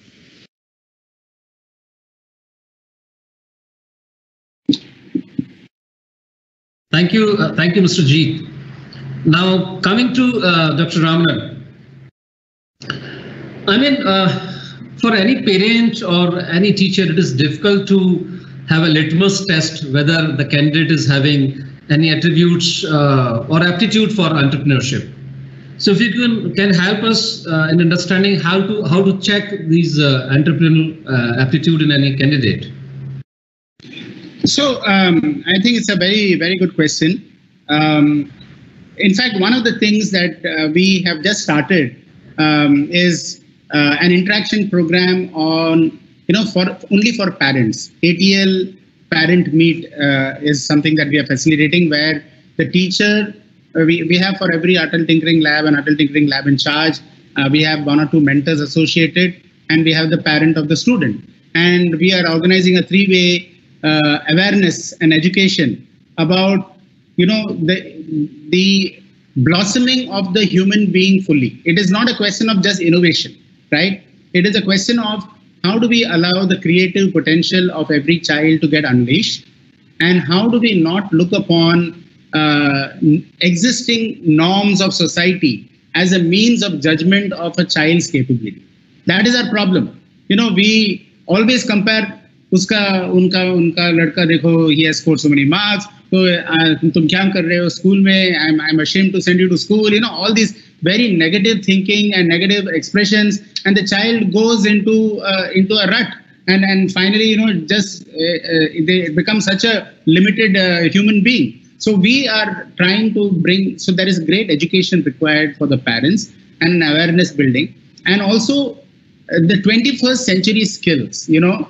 How do we ensure that people understand? If your child is curious, we say that's a positive thing. So learn if he's asking so many, he or she is asking many questions, it is a very positive thing. Look at why he or she is asking. That means it is a curious mind. It's an imaginative mind. If the person is wanting to explore a whole lot of stuff, with a mechanical, some people are very good. They'll put Lego blocks together. You give them any toy, they'll immediately want to dismantle it and reassemble it and so on. So you're seeing a technical prowess. Some people are very interested in books and just reading. So there may be a research orientation and a book orientation. So we are telling the parents that you have to look at what is the child's, automatically it is gravitating towards something over a period of time, and allow that. Don't cut that off. Don't think that is not relevant to the school and the exams. Don't cut it off, because that will find expression and that will find, it will find a fruit somewhere. So this is one thing. The second is, we run a tinkering marathon every year. And when we run the tinkering marathon, we tell everybody that we'll give them some ideas, challenges in 8 or 10 sectors, and say, you identify a problem in that sector and you solve it, right? So we are not trying to give a problem and tell them to solve. In fact, we want to nurture this aspect of problem identification by themselves and then solving it themselves. And then we organize what is known as a marathon day in the school. In the marathon day, all the innovations done by the children, irrespective of whether they got completed or not, etc., that is on display. And the parents are invited, the teachers are invited, alumni are invited, and they are able to see what the students have created, And that is when the parents start realizing, oh, this is my daughter and she has created this fantastic thing, and my son has created this. And they're so eager to explain, I've been, whenever you get a chance, you should visit this marathon day happening in the school. They're so excited to explain about that innovation. Then the parent realizes, there is something in my child which I have not been seeing, right? So nothing like the opening up their eyes by seeing whatever they're doing. And finally, we encourage the teachers also. The teachers and the principal is very important for them to allow the children to blossom and not tell them you have to go. There is one thing called discipline which is required, but there is another thing called restriction and putting the blinkers on, and that should be removed. You have to have discipline, but you have to have the freedom to think and to explore and to nurture your talent. So these are all these are being taught in the school. We have a soft skills training for the teachers as well as for the mentors, and a module where we are building for the parents. And now what we did during this COVID-19 crisis, we launched Tinker from Home modules, because students are all sitting at home, and we launched game development modules, and we told the children that you can develop a game along with your parent. So you develop a game, we gave them the tools like Scratch and Construct and all that, and they're all developing games now. Many students have submitted their games. It is fantastic, and we have told them, you tell us who all you involved, because it's all cloud-based stuff. So they have involved their parents, they have involved some family members who have taken interest, and I hope all of this will have a very positive effect. So I think गुलजार साहब ने बरसों पहले एक गाना लिखा था, तुझसे नाराज नहीं जिंदगी हैरान हूं मैं, तेरे मासूम सवालों से परेशान हूं मैं। तो बच्चों के मासूम सवालों से हमें परेशान नहीं होना है, उन्हें सवाल पूछने के लिए और प्रेरित करना चाहिए। I think this is all the first institution, home or parent, should do. I mean, giving them freedom. I mean, of course, discipline should be taught at home first itself, but of course, necessary freedom to ask questions. और उनकी बातें, उनके सवाल आपको बेवकूफ़ी भरे लग सकते हैं, लेकिन वो ज़रूरी है। गलत से सही की जो यात्रा होती है, एक्सप्लोरेशन की यात्रा में ये ज़रूरी होता है कि पहले करके कुछ गलत क्या है वो जान लें, फिर सही भी आसानी से जाना जा सकता है। Just to add, we have introduced ethical, what is ethical practices in technology, and because technology can be used for good and for bad. Access to the internet, and as they say, just taking on Gulzar's but the English saying, where there is great freedom, there is also great responsibility, right? So with great freedom comes great responsibility, and how do you ensure that is inbuilt in a child's thinking? So, Mr. Jeet, mostly society में यही कहा जाता है कि businessman का बेटा business करेगा और नौकरी करने वाले का नौकरी, लेकिन अब वो वक्त बदल गया है, और वो वक्त भी बदल गया है जब जैसे फिल्मों में कोई व्यक्ति हीरो बनने के लिए जाता था, तो जब हीरो नहीं बन पाता था तब वो विलेन का रोल के लिए ऑप्ट करता था. सो entrepreneurship has been in that particular manner कि पढ़ाई की, फिर नौकरी करने के लिए कोशिशें की, एक कॉम्पिटिटिव एग्जामिनेशंस दिए पर नौकरी नहीं मिली, तो चलो अब कुछ छोटा मोटा व्यवसाय या अपना शॉप शुरू कर देते हैं, कुछ काम शुरू कर देते हैं. This used to be the attitude of society. People, those who start their journey for business, for the initial days of their life till the time they do not get success, people used to treat them that he or she is doing a lesser important job. I mean, work, नौकरी ज़्यादा बेहतर है. So entrepreneurship is in blood, or it can be acquired through training. Mr. G. Yeah, I tell you, like I was sharing about my father when I was growing up. He was very young when he passed away. I had zero blood of a business as such, right? Like literally, I had no one. If you think about the kind of business I'm doing, see, entrepreneurship happen either when you are inspired, like either by inspiration or in desperation. So the thing which you talk about, the desperation, is when job is gone, you don't have it, now you are desperate. Let's go business kar lete hain. Or you are really gotten by it and then you want to start something because you want to make a contribution. So entrepreneurship happen either through inspiration or in desperation. I don't believe that it is in the blood. But what I shared a few minutes ago about, you need to know why you want to be an entrepreneur. See, the entrepreneur journey is a long, lonely and a dark journey. And I mean it. Like I remember like 11 years, we are inching toward 12 years by now. So many days when I used to open a shop, like Chitrakoot में वैशाली नगर में सुबह जाते थे तो एक छोटा सा basement था, उसका ताला खोलना है आपको, खोल के अंदर जाना है. और मैं HP में था तो I had about, again, Dr. Ramanan worked for TCS, of large companies.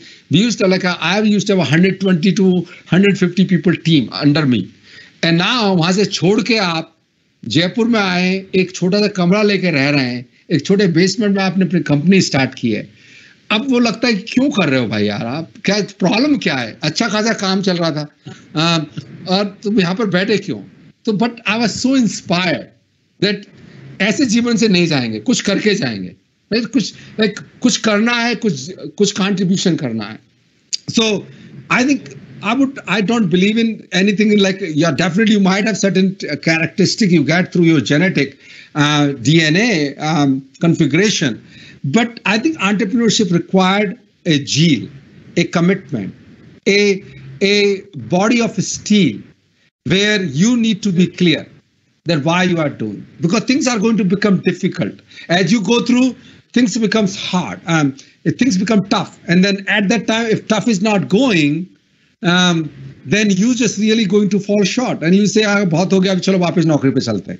Now you need to understand that it's a long, lonely and a dark, but then there is a light. There is always a light at the end of the tunnel. You need to have a patience. I share about, you need to have perseverance. You need to be peaceful. You need to take care of your family members. Like I was having 2 kids and my wife, and you need to create a structure. तुम तो चलो ठीक है भैया entrepreneur बनना है, अभी family का क्या करना है यार, right? So you need to take care of them also too. You need to make sure they are behind you. You need to take care of your health and fitness. You need to have a vibrancy, because hours and hours of work, 12 hours, 15 hours, 16 hours, sometimes 18 hours of work you need to put in. And if you don't have that kind of physical stamina, you will be tired. So all that stuff which I can talk about, I can see entrepreneur, anyone can be entrepreneur. And those who are listening to it, I really want to inspire people to become entrepreneur. Because Dr. Ramanan जो बात कर रहे हैं, उनको बहुत सारे entrepreneur चाहिए. मैं तो एक छोटा सा हूँ, right now. So why not we really support him? And entrepreneurship, there is so many benefits, so much fruits of the labor you will get. Look at like right now, my son is going to UC Berkeley here. You take care of your next generation. You change the trajectory of your life. Your next generation after generation life you can change. And you can become someone who can inspire people also too. So there are a lot of fruits of the labor, but then you need to put the labor first. And you need to have a stamina to put it, both physical, social, mental, financial. All that needs to come along. Thank you, Mr. Jeet. Now coming to Dr. Ramanan, I mean, in previous one of the sessions, you elaborated the meaning of startup. I mean, it was really self-explanatory, that meaning of startup. May I request you to please explain it again for our new audiences? Sure, sure. Yeah, so the word startup itself, from my own point of view, is very self-explanatory. For the S stands for solutions, right? A startup starts with a solution which is scalable, and a solution which can have an impact, and a solution to a problem that has not been solved before. So that's where the innovation part comes in. And unless you have, it starts off with an idea, but that idea is to look at a problem, and it is solving the problem, and that problem has to be solved to create a real impact. So this element should be there in the solution. The T stands for technology. You need to, today we are living in a world where technology is available and advanced and affordable. And so you have to integrate technology in the solution, not necessarily in the solution itself. Sometimes you may, like he said, you can have a process-based startup, you can have a service-oriented startup, you can have a product-oriented startup. That is not a point. The point is, how do you leverage technology for the purposes of making that startup successful? So either you integrate technology into it, which makes it very powerful, or you leverage technology like the internet or 3D, 5G technologies, or communication, or IoT, and so on and so forth. Whatever be the reason for marketing purposes, for distribution purposes, for communication purposes, for internal IT system purposes, and so on. The third element is a startup starts with ability, right? You have some ability. You're a smart guy. You're an intelligent person. You have come up with an innovative idea, but that ability has to translate itself into agility, and that agility has to translate itself into an action plan. Agility is not possible without an action plan, because you need to be extremely responsive. A startup is in a very competitive world. You're not a big company, so a little balance here and there can tip the scale for you, and you may decide that I'm going to stop doing it. So you have to be extremely agile. That means alertness, and agility comes with having the right tools and having the right action plan. Many ideas, you have a great idea, you have a dream, you should dream big, but you don't have an action plan to back it up, it will not happen. The fourth, the R stands for re-engineering. You have to continuously re-engineer your solution, and you have to reiterate, because you never get it the first time right, and it is not possible. Take the iPhone. The way the iPhone has evolved in the last 10 years, every year 2 to 1 release or 2 release, there is a software release, there is a hardware release, and it has evolved to what it has become today. So you have to continuously re-engineer and reiterate, and that is until you get a solution that is really scalable and is having an impact. And at the same time, you cannot stop that, because soon competition will reach you. So you have to be ahead of the competition. So the re-engineering, reiteration is a very important component. Then you again come to the next T, which is the team. You have to have the right team. If you don't have the right team, and as G said, you're the CEO, or you're the CTO, or are you the CFO, or are you the chief marketing officer, or are you the chief digital officer? You have to have the right team. You cannot be everything in that startup. And many times startups have this problem. The founder, he thinks he knows everything, and that can become the decline and fall of the startup. You have to know, you have to surround yourself with people better than you. In areas that you are not fully competent on, you have a certain competency, you let that competency blossom, but allow others who are better than you in certain areas to help you and build the right team. And then the U stands for uniqueness. Your solution, your approach to the market, your customer differentiation has to be unique. The way you organize your internal systems has to be unique.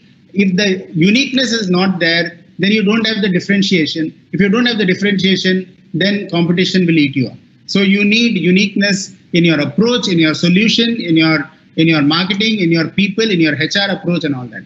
And the P finally stands for persistence. You have to be very persistent. In the startups world, like I said, there is no success. There is only success, or there is a first attempt in learning. And that is possible only with a persistent approach. And persistence is possible only with passion. If you don't have passion, you will not find the ability to be persistent. So, and finally, the S in startups stands for societal impact. Whatever you do, remember that unless you are creating something good for the society and it is having a societal impact, or through your startup at some level, at some point in its life cycle, at some point in its growth, you are able to give back to the society, your startup will become a sustainable startup. It will grow into a beautiful company. It will become a unicorn. It can become a multinational organization.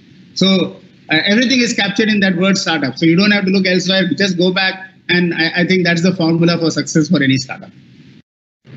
Thank you, Dr. Ramanan. I'm sure आपने अभी तक इसका patent नहीं करवाया. I'm going to use this for a social media slide for our young students.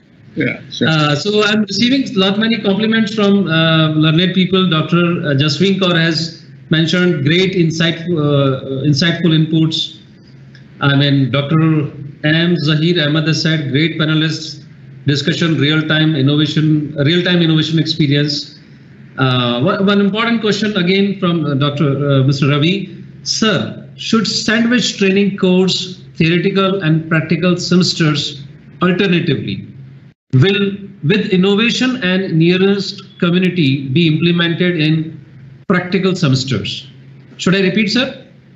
No, I can talk about that one quick one. I got that. But like because what we have done in the final year students right now in different various colleges we went, and we talked with those university heads or chief placement officers, and we said, and I think it is becoming quite a norm nowadays in India.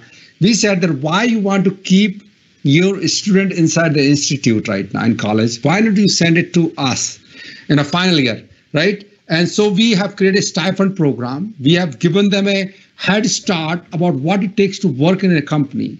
How do you innovate? We are creating an e-cell in our company right now called Entrepreneur Cell, where we are finding some of these kids who are coming out from colleges, those who really want to be entrepreneurs. And we are saying, okay, sure, why not you do one thing? You learn with us, you grow with us, you create with us, and as long as you stay with us, make a contribution here. And then eventually you can go and we'll mentor and coach you. We need more entrepreneurs. So right now we have hired last year 70 college graduates. And all 70 are final year students still. They have not been graduated. And for last 1 year, almost, they are working with us. And we are growing them along with us. So coming back to what Mr. Ravi is asking, is it a good idea? I don't know whether it's a good idea to all the time transforming back and forth, but at least some portion of the degree has to be converted with a real implementation of the degree knowledge. And that will do wonders for kids. And that platform should be created on a more prevailing basis rather than only on an occasional and pocket race right now. Right. Very well said, Mr. Jeet Kumar. AICT is also coming on these lines. As and when there is a need in industry for interns, for the projects, they are trying to blend the curriculum according to the need of industry. And so that summer का जो training होता है ना 3 महीने का 2 महीने, people will come, they just want to get a certificate, they just want to project and वो कुछ नहीं हो गया.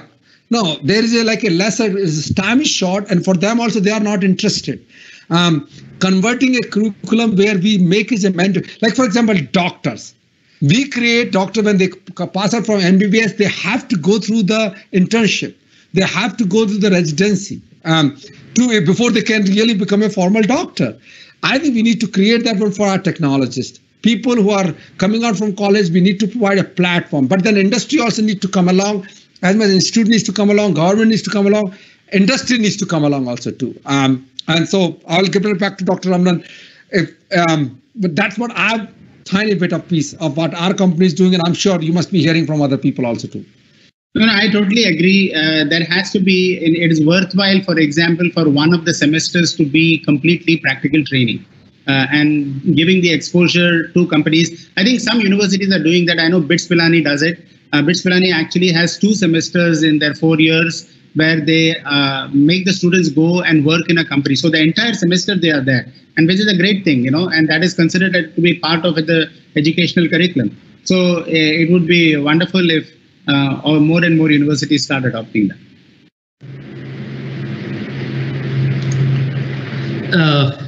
Yeah, thank you, Dr. Ramanan.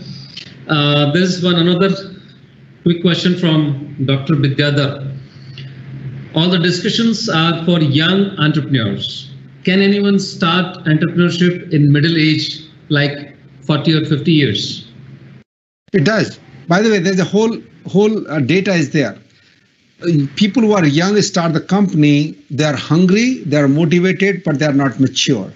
And the whole studies are there that the best people who have created a unicorn to a long-term, sustainable mainstream companies are aged between 35 to 45. That's the whole study. So the failure rate is higher. But then as you get mature, your mental development is there.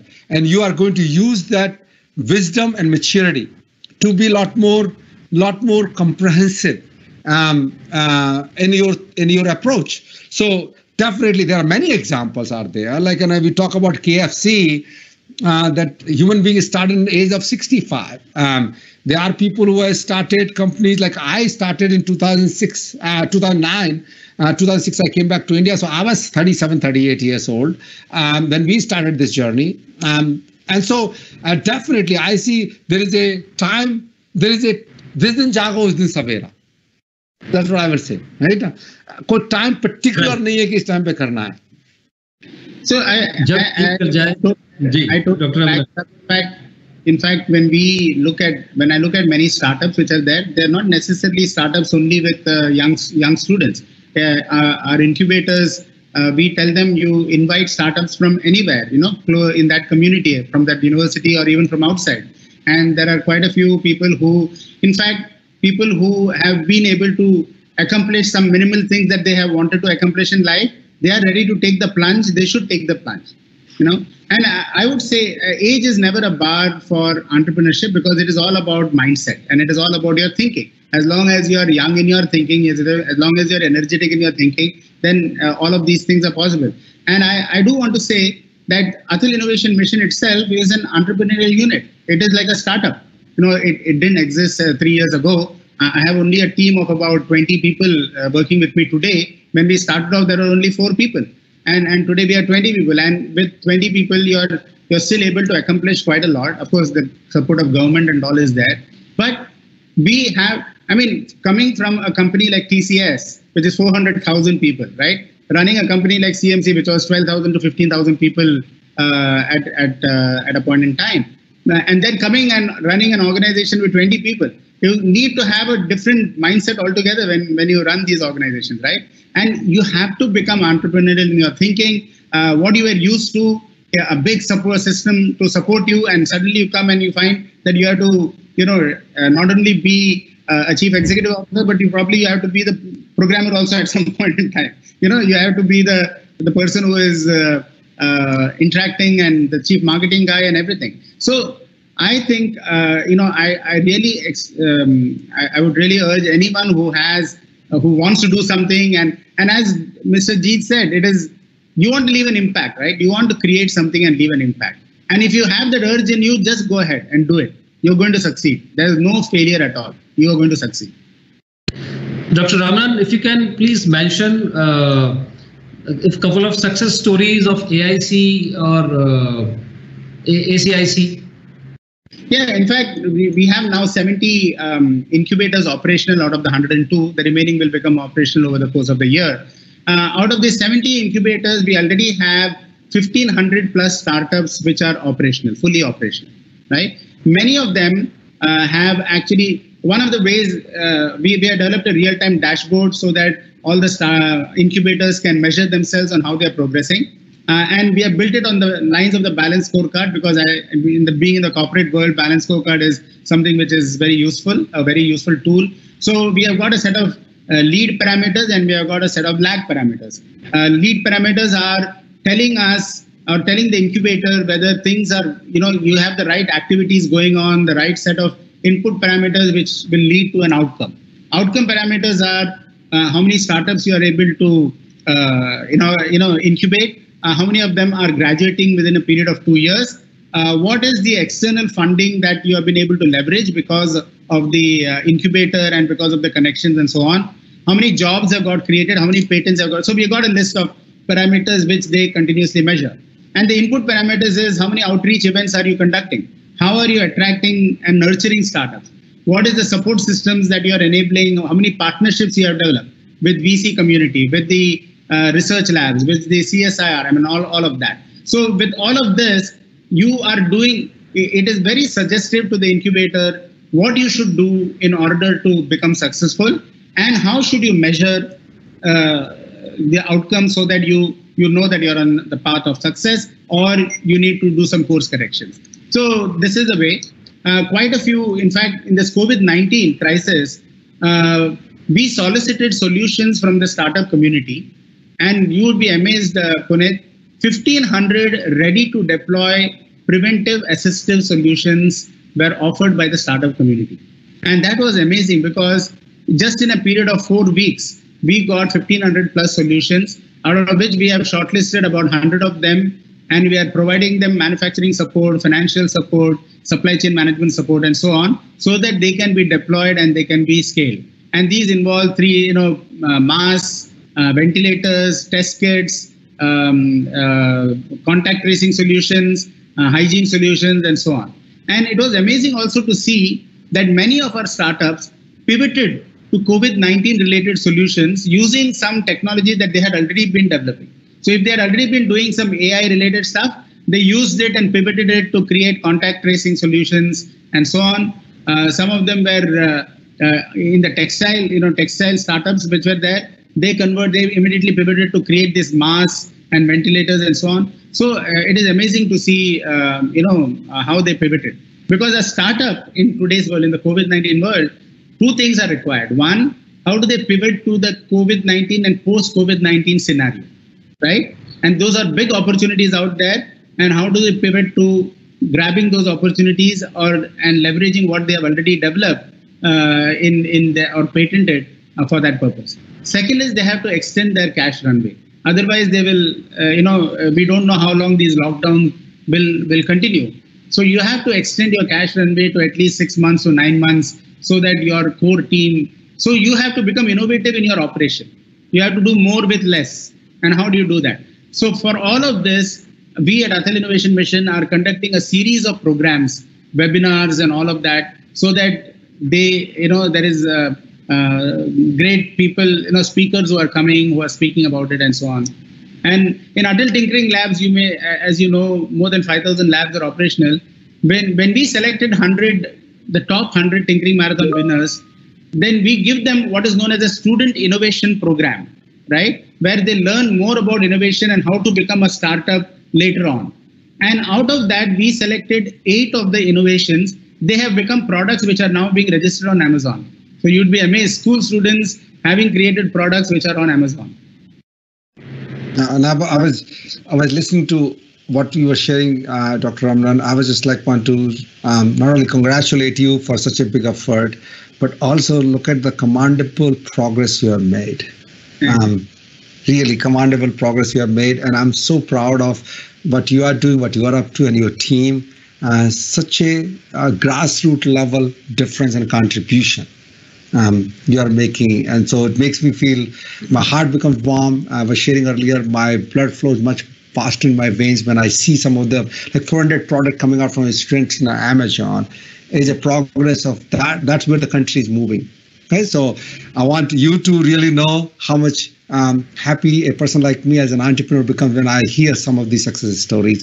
And then people who are listening to the audience, and I want everyone to really get it. We are at a different point in life now, country at a different juncture. And I think if people like Dr. Ramanan who can push through and people like us can come along, we can create the future of India. We can definitely create that future. Thank you, Dr. Ramanan and Mr. Jeet. All viewers, those who have raised their queries, they have extended their thanks. Now coming to Mr. Jeet, this is the second last question. The upcoming or new areas for startup or entrepreneurship, Mr. Jeet. Yes, definitely. And I think what I can see, the world is moving from a desktop monolithic single instance view to anytime, anywhere on any device view. And what does it mean? I'll give you a simple example of what the areas of technology, which like not only technology, innovative part of it. I was flying from San Francisco to Dubai on a flight, and I was amazed. You are sitting at 37,000 feet above the ground, and you are doing your invoicing to your customers, where you have a internet on a flight, you have a QuickBooks which is on a cloud. I had my mobile phone where I was accessing all of that, and I was doing things on a 15-hour flight while sitting in the cloud, and in a virtual cloud and also literal cloud. So if you think about in the world where it is going where anytime, any device, anywhere, and I need a meaningful data. So you talk about IoT connectivity, right? Anywhere you need to device. You talk about cloud. You talk about big data. You talk about VR, virtual reality, and you talk about AI, and you talk about machine learning, and you talk about data. There's so many things. And this, I'm talking about technology. But then you can use all of that to solve the real problems. A problem such as, how do I connect farmers? Like if you think about, how do I connect villages and farmers to the real world where they can learn in a local language, learn how to do the harvesting? Is what anytime, anywhere on any device view. And I can go on and on, whether transportation, whether healthcare, whether retail, whether aviation, whether technology, like we're talking about telecom. There are various places, education to healthcare to telecom to you name it. That's what I can say. So in the 21st centuries where we are is, remember though, if you can solve the problem for two reasons, easy to use and save time. Time is limited for human being on this planet, right? Like given on the time is 100 years, right? And if we are lucky to live that many years. But if we can help people to solve the problem where they rather than spending 2 hours, if we can let them do in 2 minutes, then they can use 1 hour, 58 minutes to love the people they want to love. They can spend time that they want to spend on. And in those 2 minutes also, I don't need to juggle things. My mind doesn't want to spend tons of mind brain power to solve the problem. So I always look at ease of use and save time. And if you can do those two things, and anywhere, anytime, on any device, and I need a meaningful things, you do that, you'll be all set. Thank you, Mr. Jeet.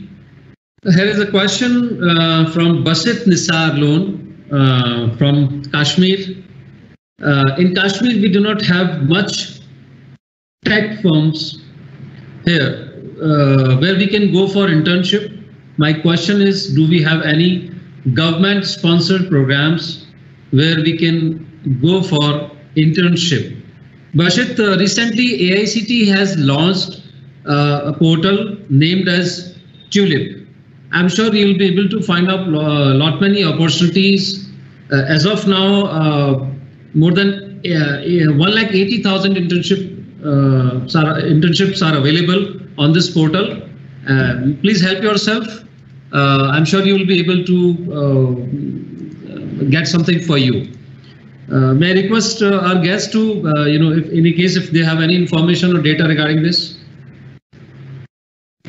No, I think, like you said, AICT is enabling that. And also internships are possible. Today, more and more government agencies are also very interested in internship from young professionals. I know that many ministries are taking in young professionals as interns so that they can, if people who are interested in either innovation, entrepreneurship, policy related stuff and so on. And where did he say the person is from? From Kashmir. Kashmir, yeah. And we have actually in Kashmir we have set up now. We're setting up an incubator in EDI, Entrepreneurial Development Institute. So they'll be one of the first Atal incubators which is, I mean, they have been already selected and awarded. I think they are setting it up right now. So I'm sure they can do some internship stints there also. Thank you, sir. जोश और होश ये combination ना हो तो success की जगह failure भी हो सकती है। फेलियर रेट स्टार्टअप्स की बहुत हाई है। मैं request first with mister Jeet and then doctor Ramanan, do's and don'ts for a startup and the message for social entrepreneurship. To begin with, Mr. Jeet. Yeah, so I think what I would like to do, our do's and don'ts, don't start entrepreneurship to make money. I think money is a byproduct, but money should not be the focus. I think the focus should be the impact and the contribution you want to make. Because if that is not there, and if you are starting a company to make money, sooner or later you are going to hit a wall. Because then your decision making, your thought process is always going to go, how much I have made, did I make enough, what it is not. You are going to nickel and dime, you are going to think differently. But if you are thinking about, I'm starting because I want to make a contribution, I want to make a difference, and then it's just like a car. You don't buy a car to have a petrol. You need a petrol to run the car, but you don't buy a car to buy a petrol. So you need to know that entrepreneurship is like a car and money is like a petrol. And you need to have a gas to run the car, but you don't want to have that petrol as a focus area. And then once you are in the car, you need to know where the journey is, where the car is going, how far it's going to go, and you need to enjoy, and you need to know the destination milestone. So my first major thing about do's and don't start entrepreneurship because you are focusing on money. Do that one because you want to make a contribution and impact. Another one is you cannot be a lone warrior in entrepreneurship. If you are the only one who are thinking that I will do, you are going to again set yourself for a failure as a challenge, because now you need a team. You need to learn how to build team. So you need to have a good leadership skills. You need to know how to build teams. So do's, learn those skills. Don't believe that you are going to do it alone. Right? And then third, you need to have some kind of an idea, which is a product or service. See, without product and service, you cannot be an entrepreneur. You need to know what you are selling. You need to have something to sell where people are willing to pay. So if you don't have anything, then don't start. At least some level of understanding you need to have what you are going to sell, which people are going to be willing to pay. So those are the do's and don'ts. With regard to social entrepreneurship, I would say this one. This is, I truly believe, if you are not doing this one for cause of money, and if you are doing it for cause of making a difference, a contribution, every entrepreneurship is social entrepreneurship. In the world of social entrepreneurship, you don't need to be in the villages. You don't need to solve the problem for farmers or healthcare. No, you are creating abundance of jobs. That itself is a social cause. Like, think about each direct job create 5 indirect job or more. So in our world, when I look at it, for 450 jobs we have created over the last 12 years, 11 years or so. And each job's created probably 5 another job. So you can think about there's a kind of 3,000, 4,000 jobs we have created in that process. And that adds the value. Overall 100 crore rupees company, we are bringing the foreign exchange to the country where we are paying salary. Dhobi wala, kirana wala, house help, this, each shops, chai wala, dukan wala, kullad wala, all these people are really, you need to really spend money on, and that you are uplifting. You are bringing people out of the poverty by creating abundance of jobs. And that itself is a social entrepreneurship in my world. So as long as you are not doing it for money, as long as you are not doing for greed, as long as you are not after that part, I think every entrepreneurship is social entrepreneurship. And also I want to say, quick last thing. I really want to see India needs entrepreneurship. I would say do it. There are so many people looking for a job. There are few people who are providing the job. Why only multinational companies are coming and setting up their shops and then creating those jobs? Why not we have a world of Reliance and Tatas and Birlas? Why not we have other companies are coming along and supporting the creation of the government, which through like a Adult Innovation Mission and other initiative which is going on? Why are we not putting the last end of that puzzle, of the equation, to create the end-to-end creation?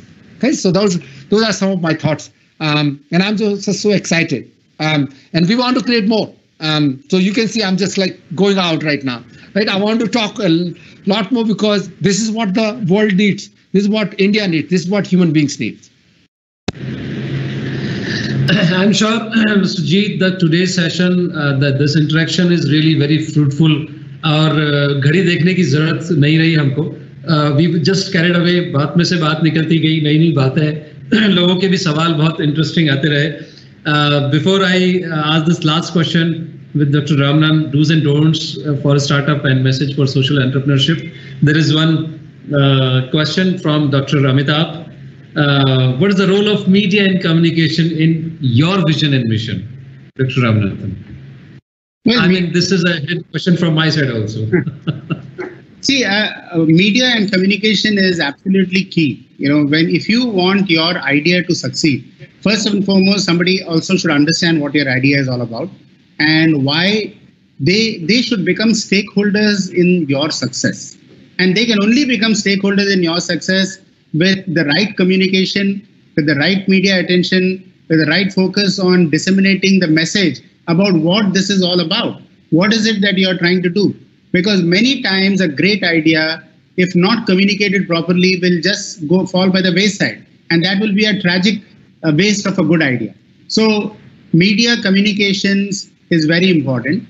At the same time, it needs to be very responsible, because sometimes you end up hyping up your product to an extent that when it falls, it will fall flat.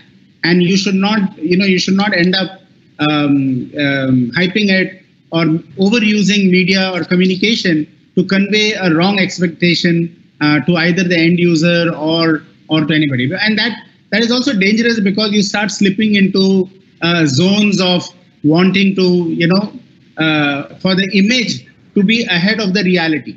And an image ahead of the reality often takes a severe beating if that distance becomes. And you have to be able to see what can come in the future, and you should be able to talk about it.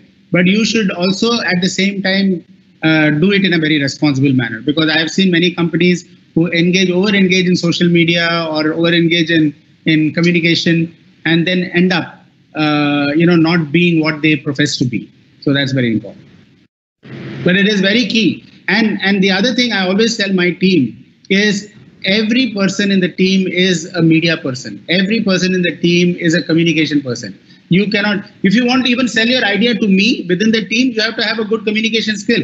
I mean, you are a salesperson. Every person is a salesperson by that definition, because you have to be able to convey and convince even to your boss that we need to do this. If you need additional budget, unless you are able to communicate very effectively and very rationally and very intelligently, you will not be able to convince the boss. So, and the same thing is true to the outside world.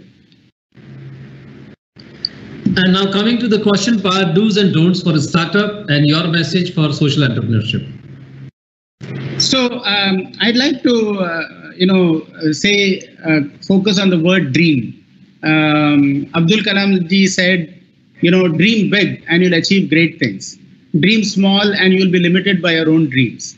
And I think in a startup world, this ability to dare to dream and dream to dare, this is very important. So you should dare to dream and you should dream to dare, because you're taking on, it's a very courageous decision to become an entrepreneur. It's not an easy decision. Like you said, you have to you have to walk a lonely road many times, and you will be assaulted with a lot of doubts, not only from within yourself, but even many other people will be expressing. Your parents may be saying, why are you doing this? Get a good job. You're such an intelligent guy. You will get a high-paying job, and so on and so forth. And you're sacrificing all of that, and you're saying, I want to become an entrepreneur. But that can only happen when you dare to dream and you dream to dare. And second thing is, you realize your own potential. You have to fully realize your own potential. Every startup person, entrepreneur, should realize that they have tremendous potential, and how do I unleash that? For that, you have to have tremendous belief in yourself. As Vivekananda said, if you have belief in 1,000 gods and goddesses and do not have belief in yourself, you are doomed. So I think a startup should take Vivekananda's words in mind, that have strong belief in yourself. When you have strong belief in yourself and in your idea, then you will realize the full potential. The third is, have dreams, but have an action plan. Don't just be in the world of dreams. Right? Have an action plan, that is going to translate your dream into a reality. So that's a do. And continuously refine this action plan. So if you want to continuously refine this action plan, you need to measure everything that you do. Measure, monitor, and continuously improve. So that's a do. Many people don't measure. They're always thinking, oh, everything is going on the right track. But if you start measuring, you are driven by data-driven decisions, then you will succeed tremendously. And the ability for you to be able to meet commitments that, when you make a commitment, you have to meet it. Startups should ensure, they make commitments to the investor, they'll make commitment to the customer, they'll make commitments to their people. Make commitments which you can deliver, because when you meet your commitments, people start believing in you, and then they will start investing in you. And in a startup world, that is very important. People should say, when they look at this, no, I trust this guy. He meets his commitment. When he says he's going to do something, he actually does it. So these are all the do's. Don't says, don't give up. In a startup world, if you give up, that's the end. So don't give up. And as the poem goes, success is failure turned inside out. Silver tint in the clouds of doubt. You never know how close you are. You may be near while it seems so far. Don't give up, though the pace seems slow. You may succeed with another blow. So I think I would just say the don't is that part. And I'm sure every startup will succeed. In terms of social innovation, I think G gave a brilliant answer. If you make an impact, that is a social cause itself. You create jobs, that is a social cause. Make sure that you are doing everything with integrity and ethics. That is very important, because integrity and ethics define social behavior. So social causes, you are automatically promoting social causes when you work with integrity and with ethics. And that's one thing I've learned at the Tata Group, how much they give importance to leadership with trust. The trust component is so important. And society functions on trust, that if they support you, you're going to support them in some manner. And you owe it to them. You have to give it back to them in some manner.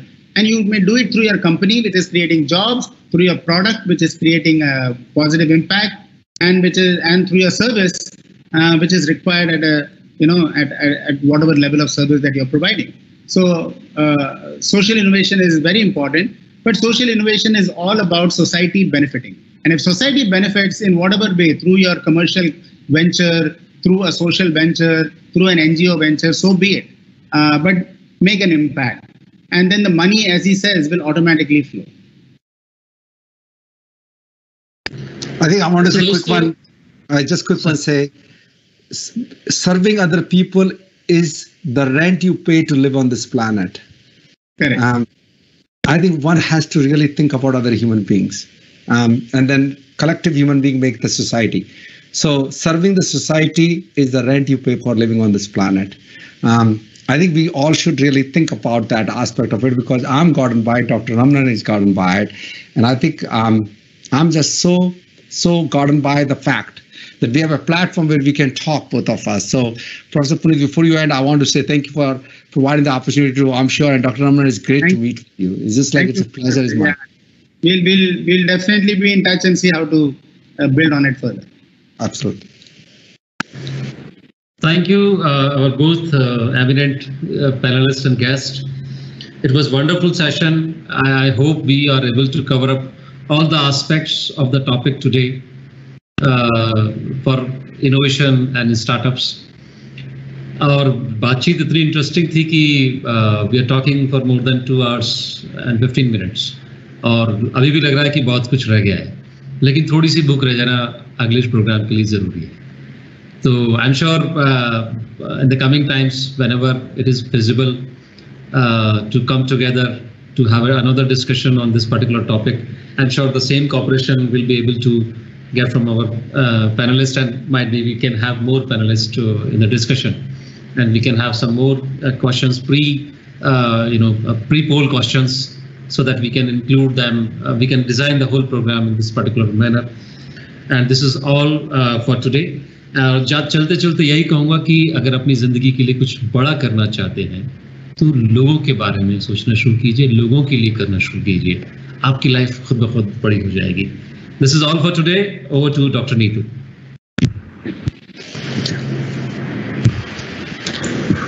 Thank you all for the very effective deliberations.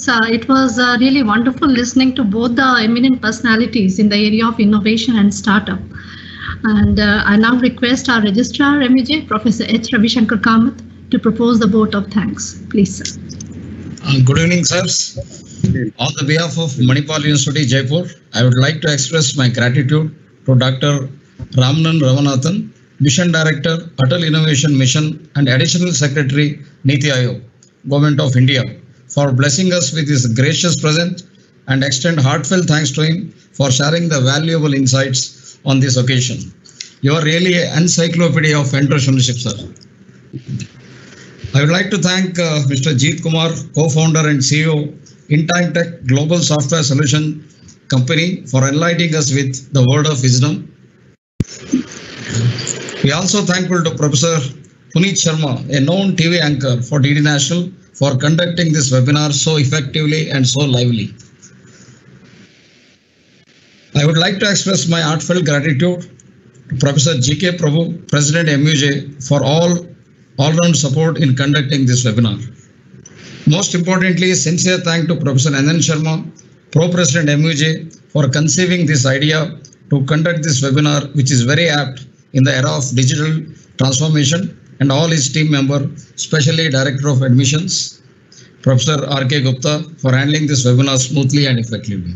Finally, I thank all the participants for this wonderful session. Thank you very much. Thank you. Thank you, sir. Now with this, we come to the end of the second webinar in the leadership webinar series. But before we end, I have few announcements to make. E-certificates shall be issued to all the registered attendees. You will receive the e-certificates over emails, similar to how you received your registration confirmation and joining links. The email will have the link to download your respective certificate. These emails will be sent to you by tomorrow evening.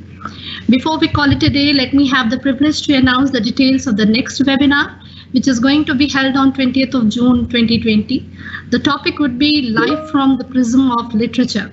And our guest would be no one else but Shri Amish Tripathi, an Indian diplomat, columnist, and world-renowned author. So please do join the webinar. Thank you once again for being a part of this webinar. I, along with our panel members and Team MUJ, sign up for now. Looking forward for your active participation in the next webinar.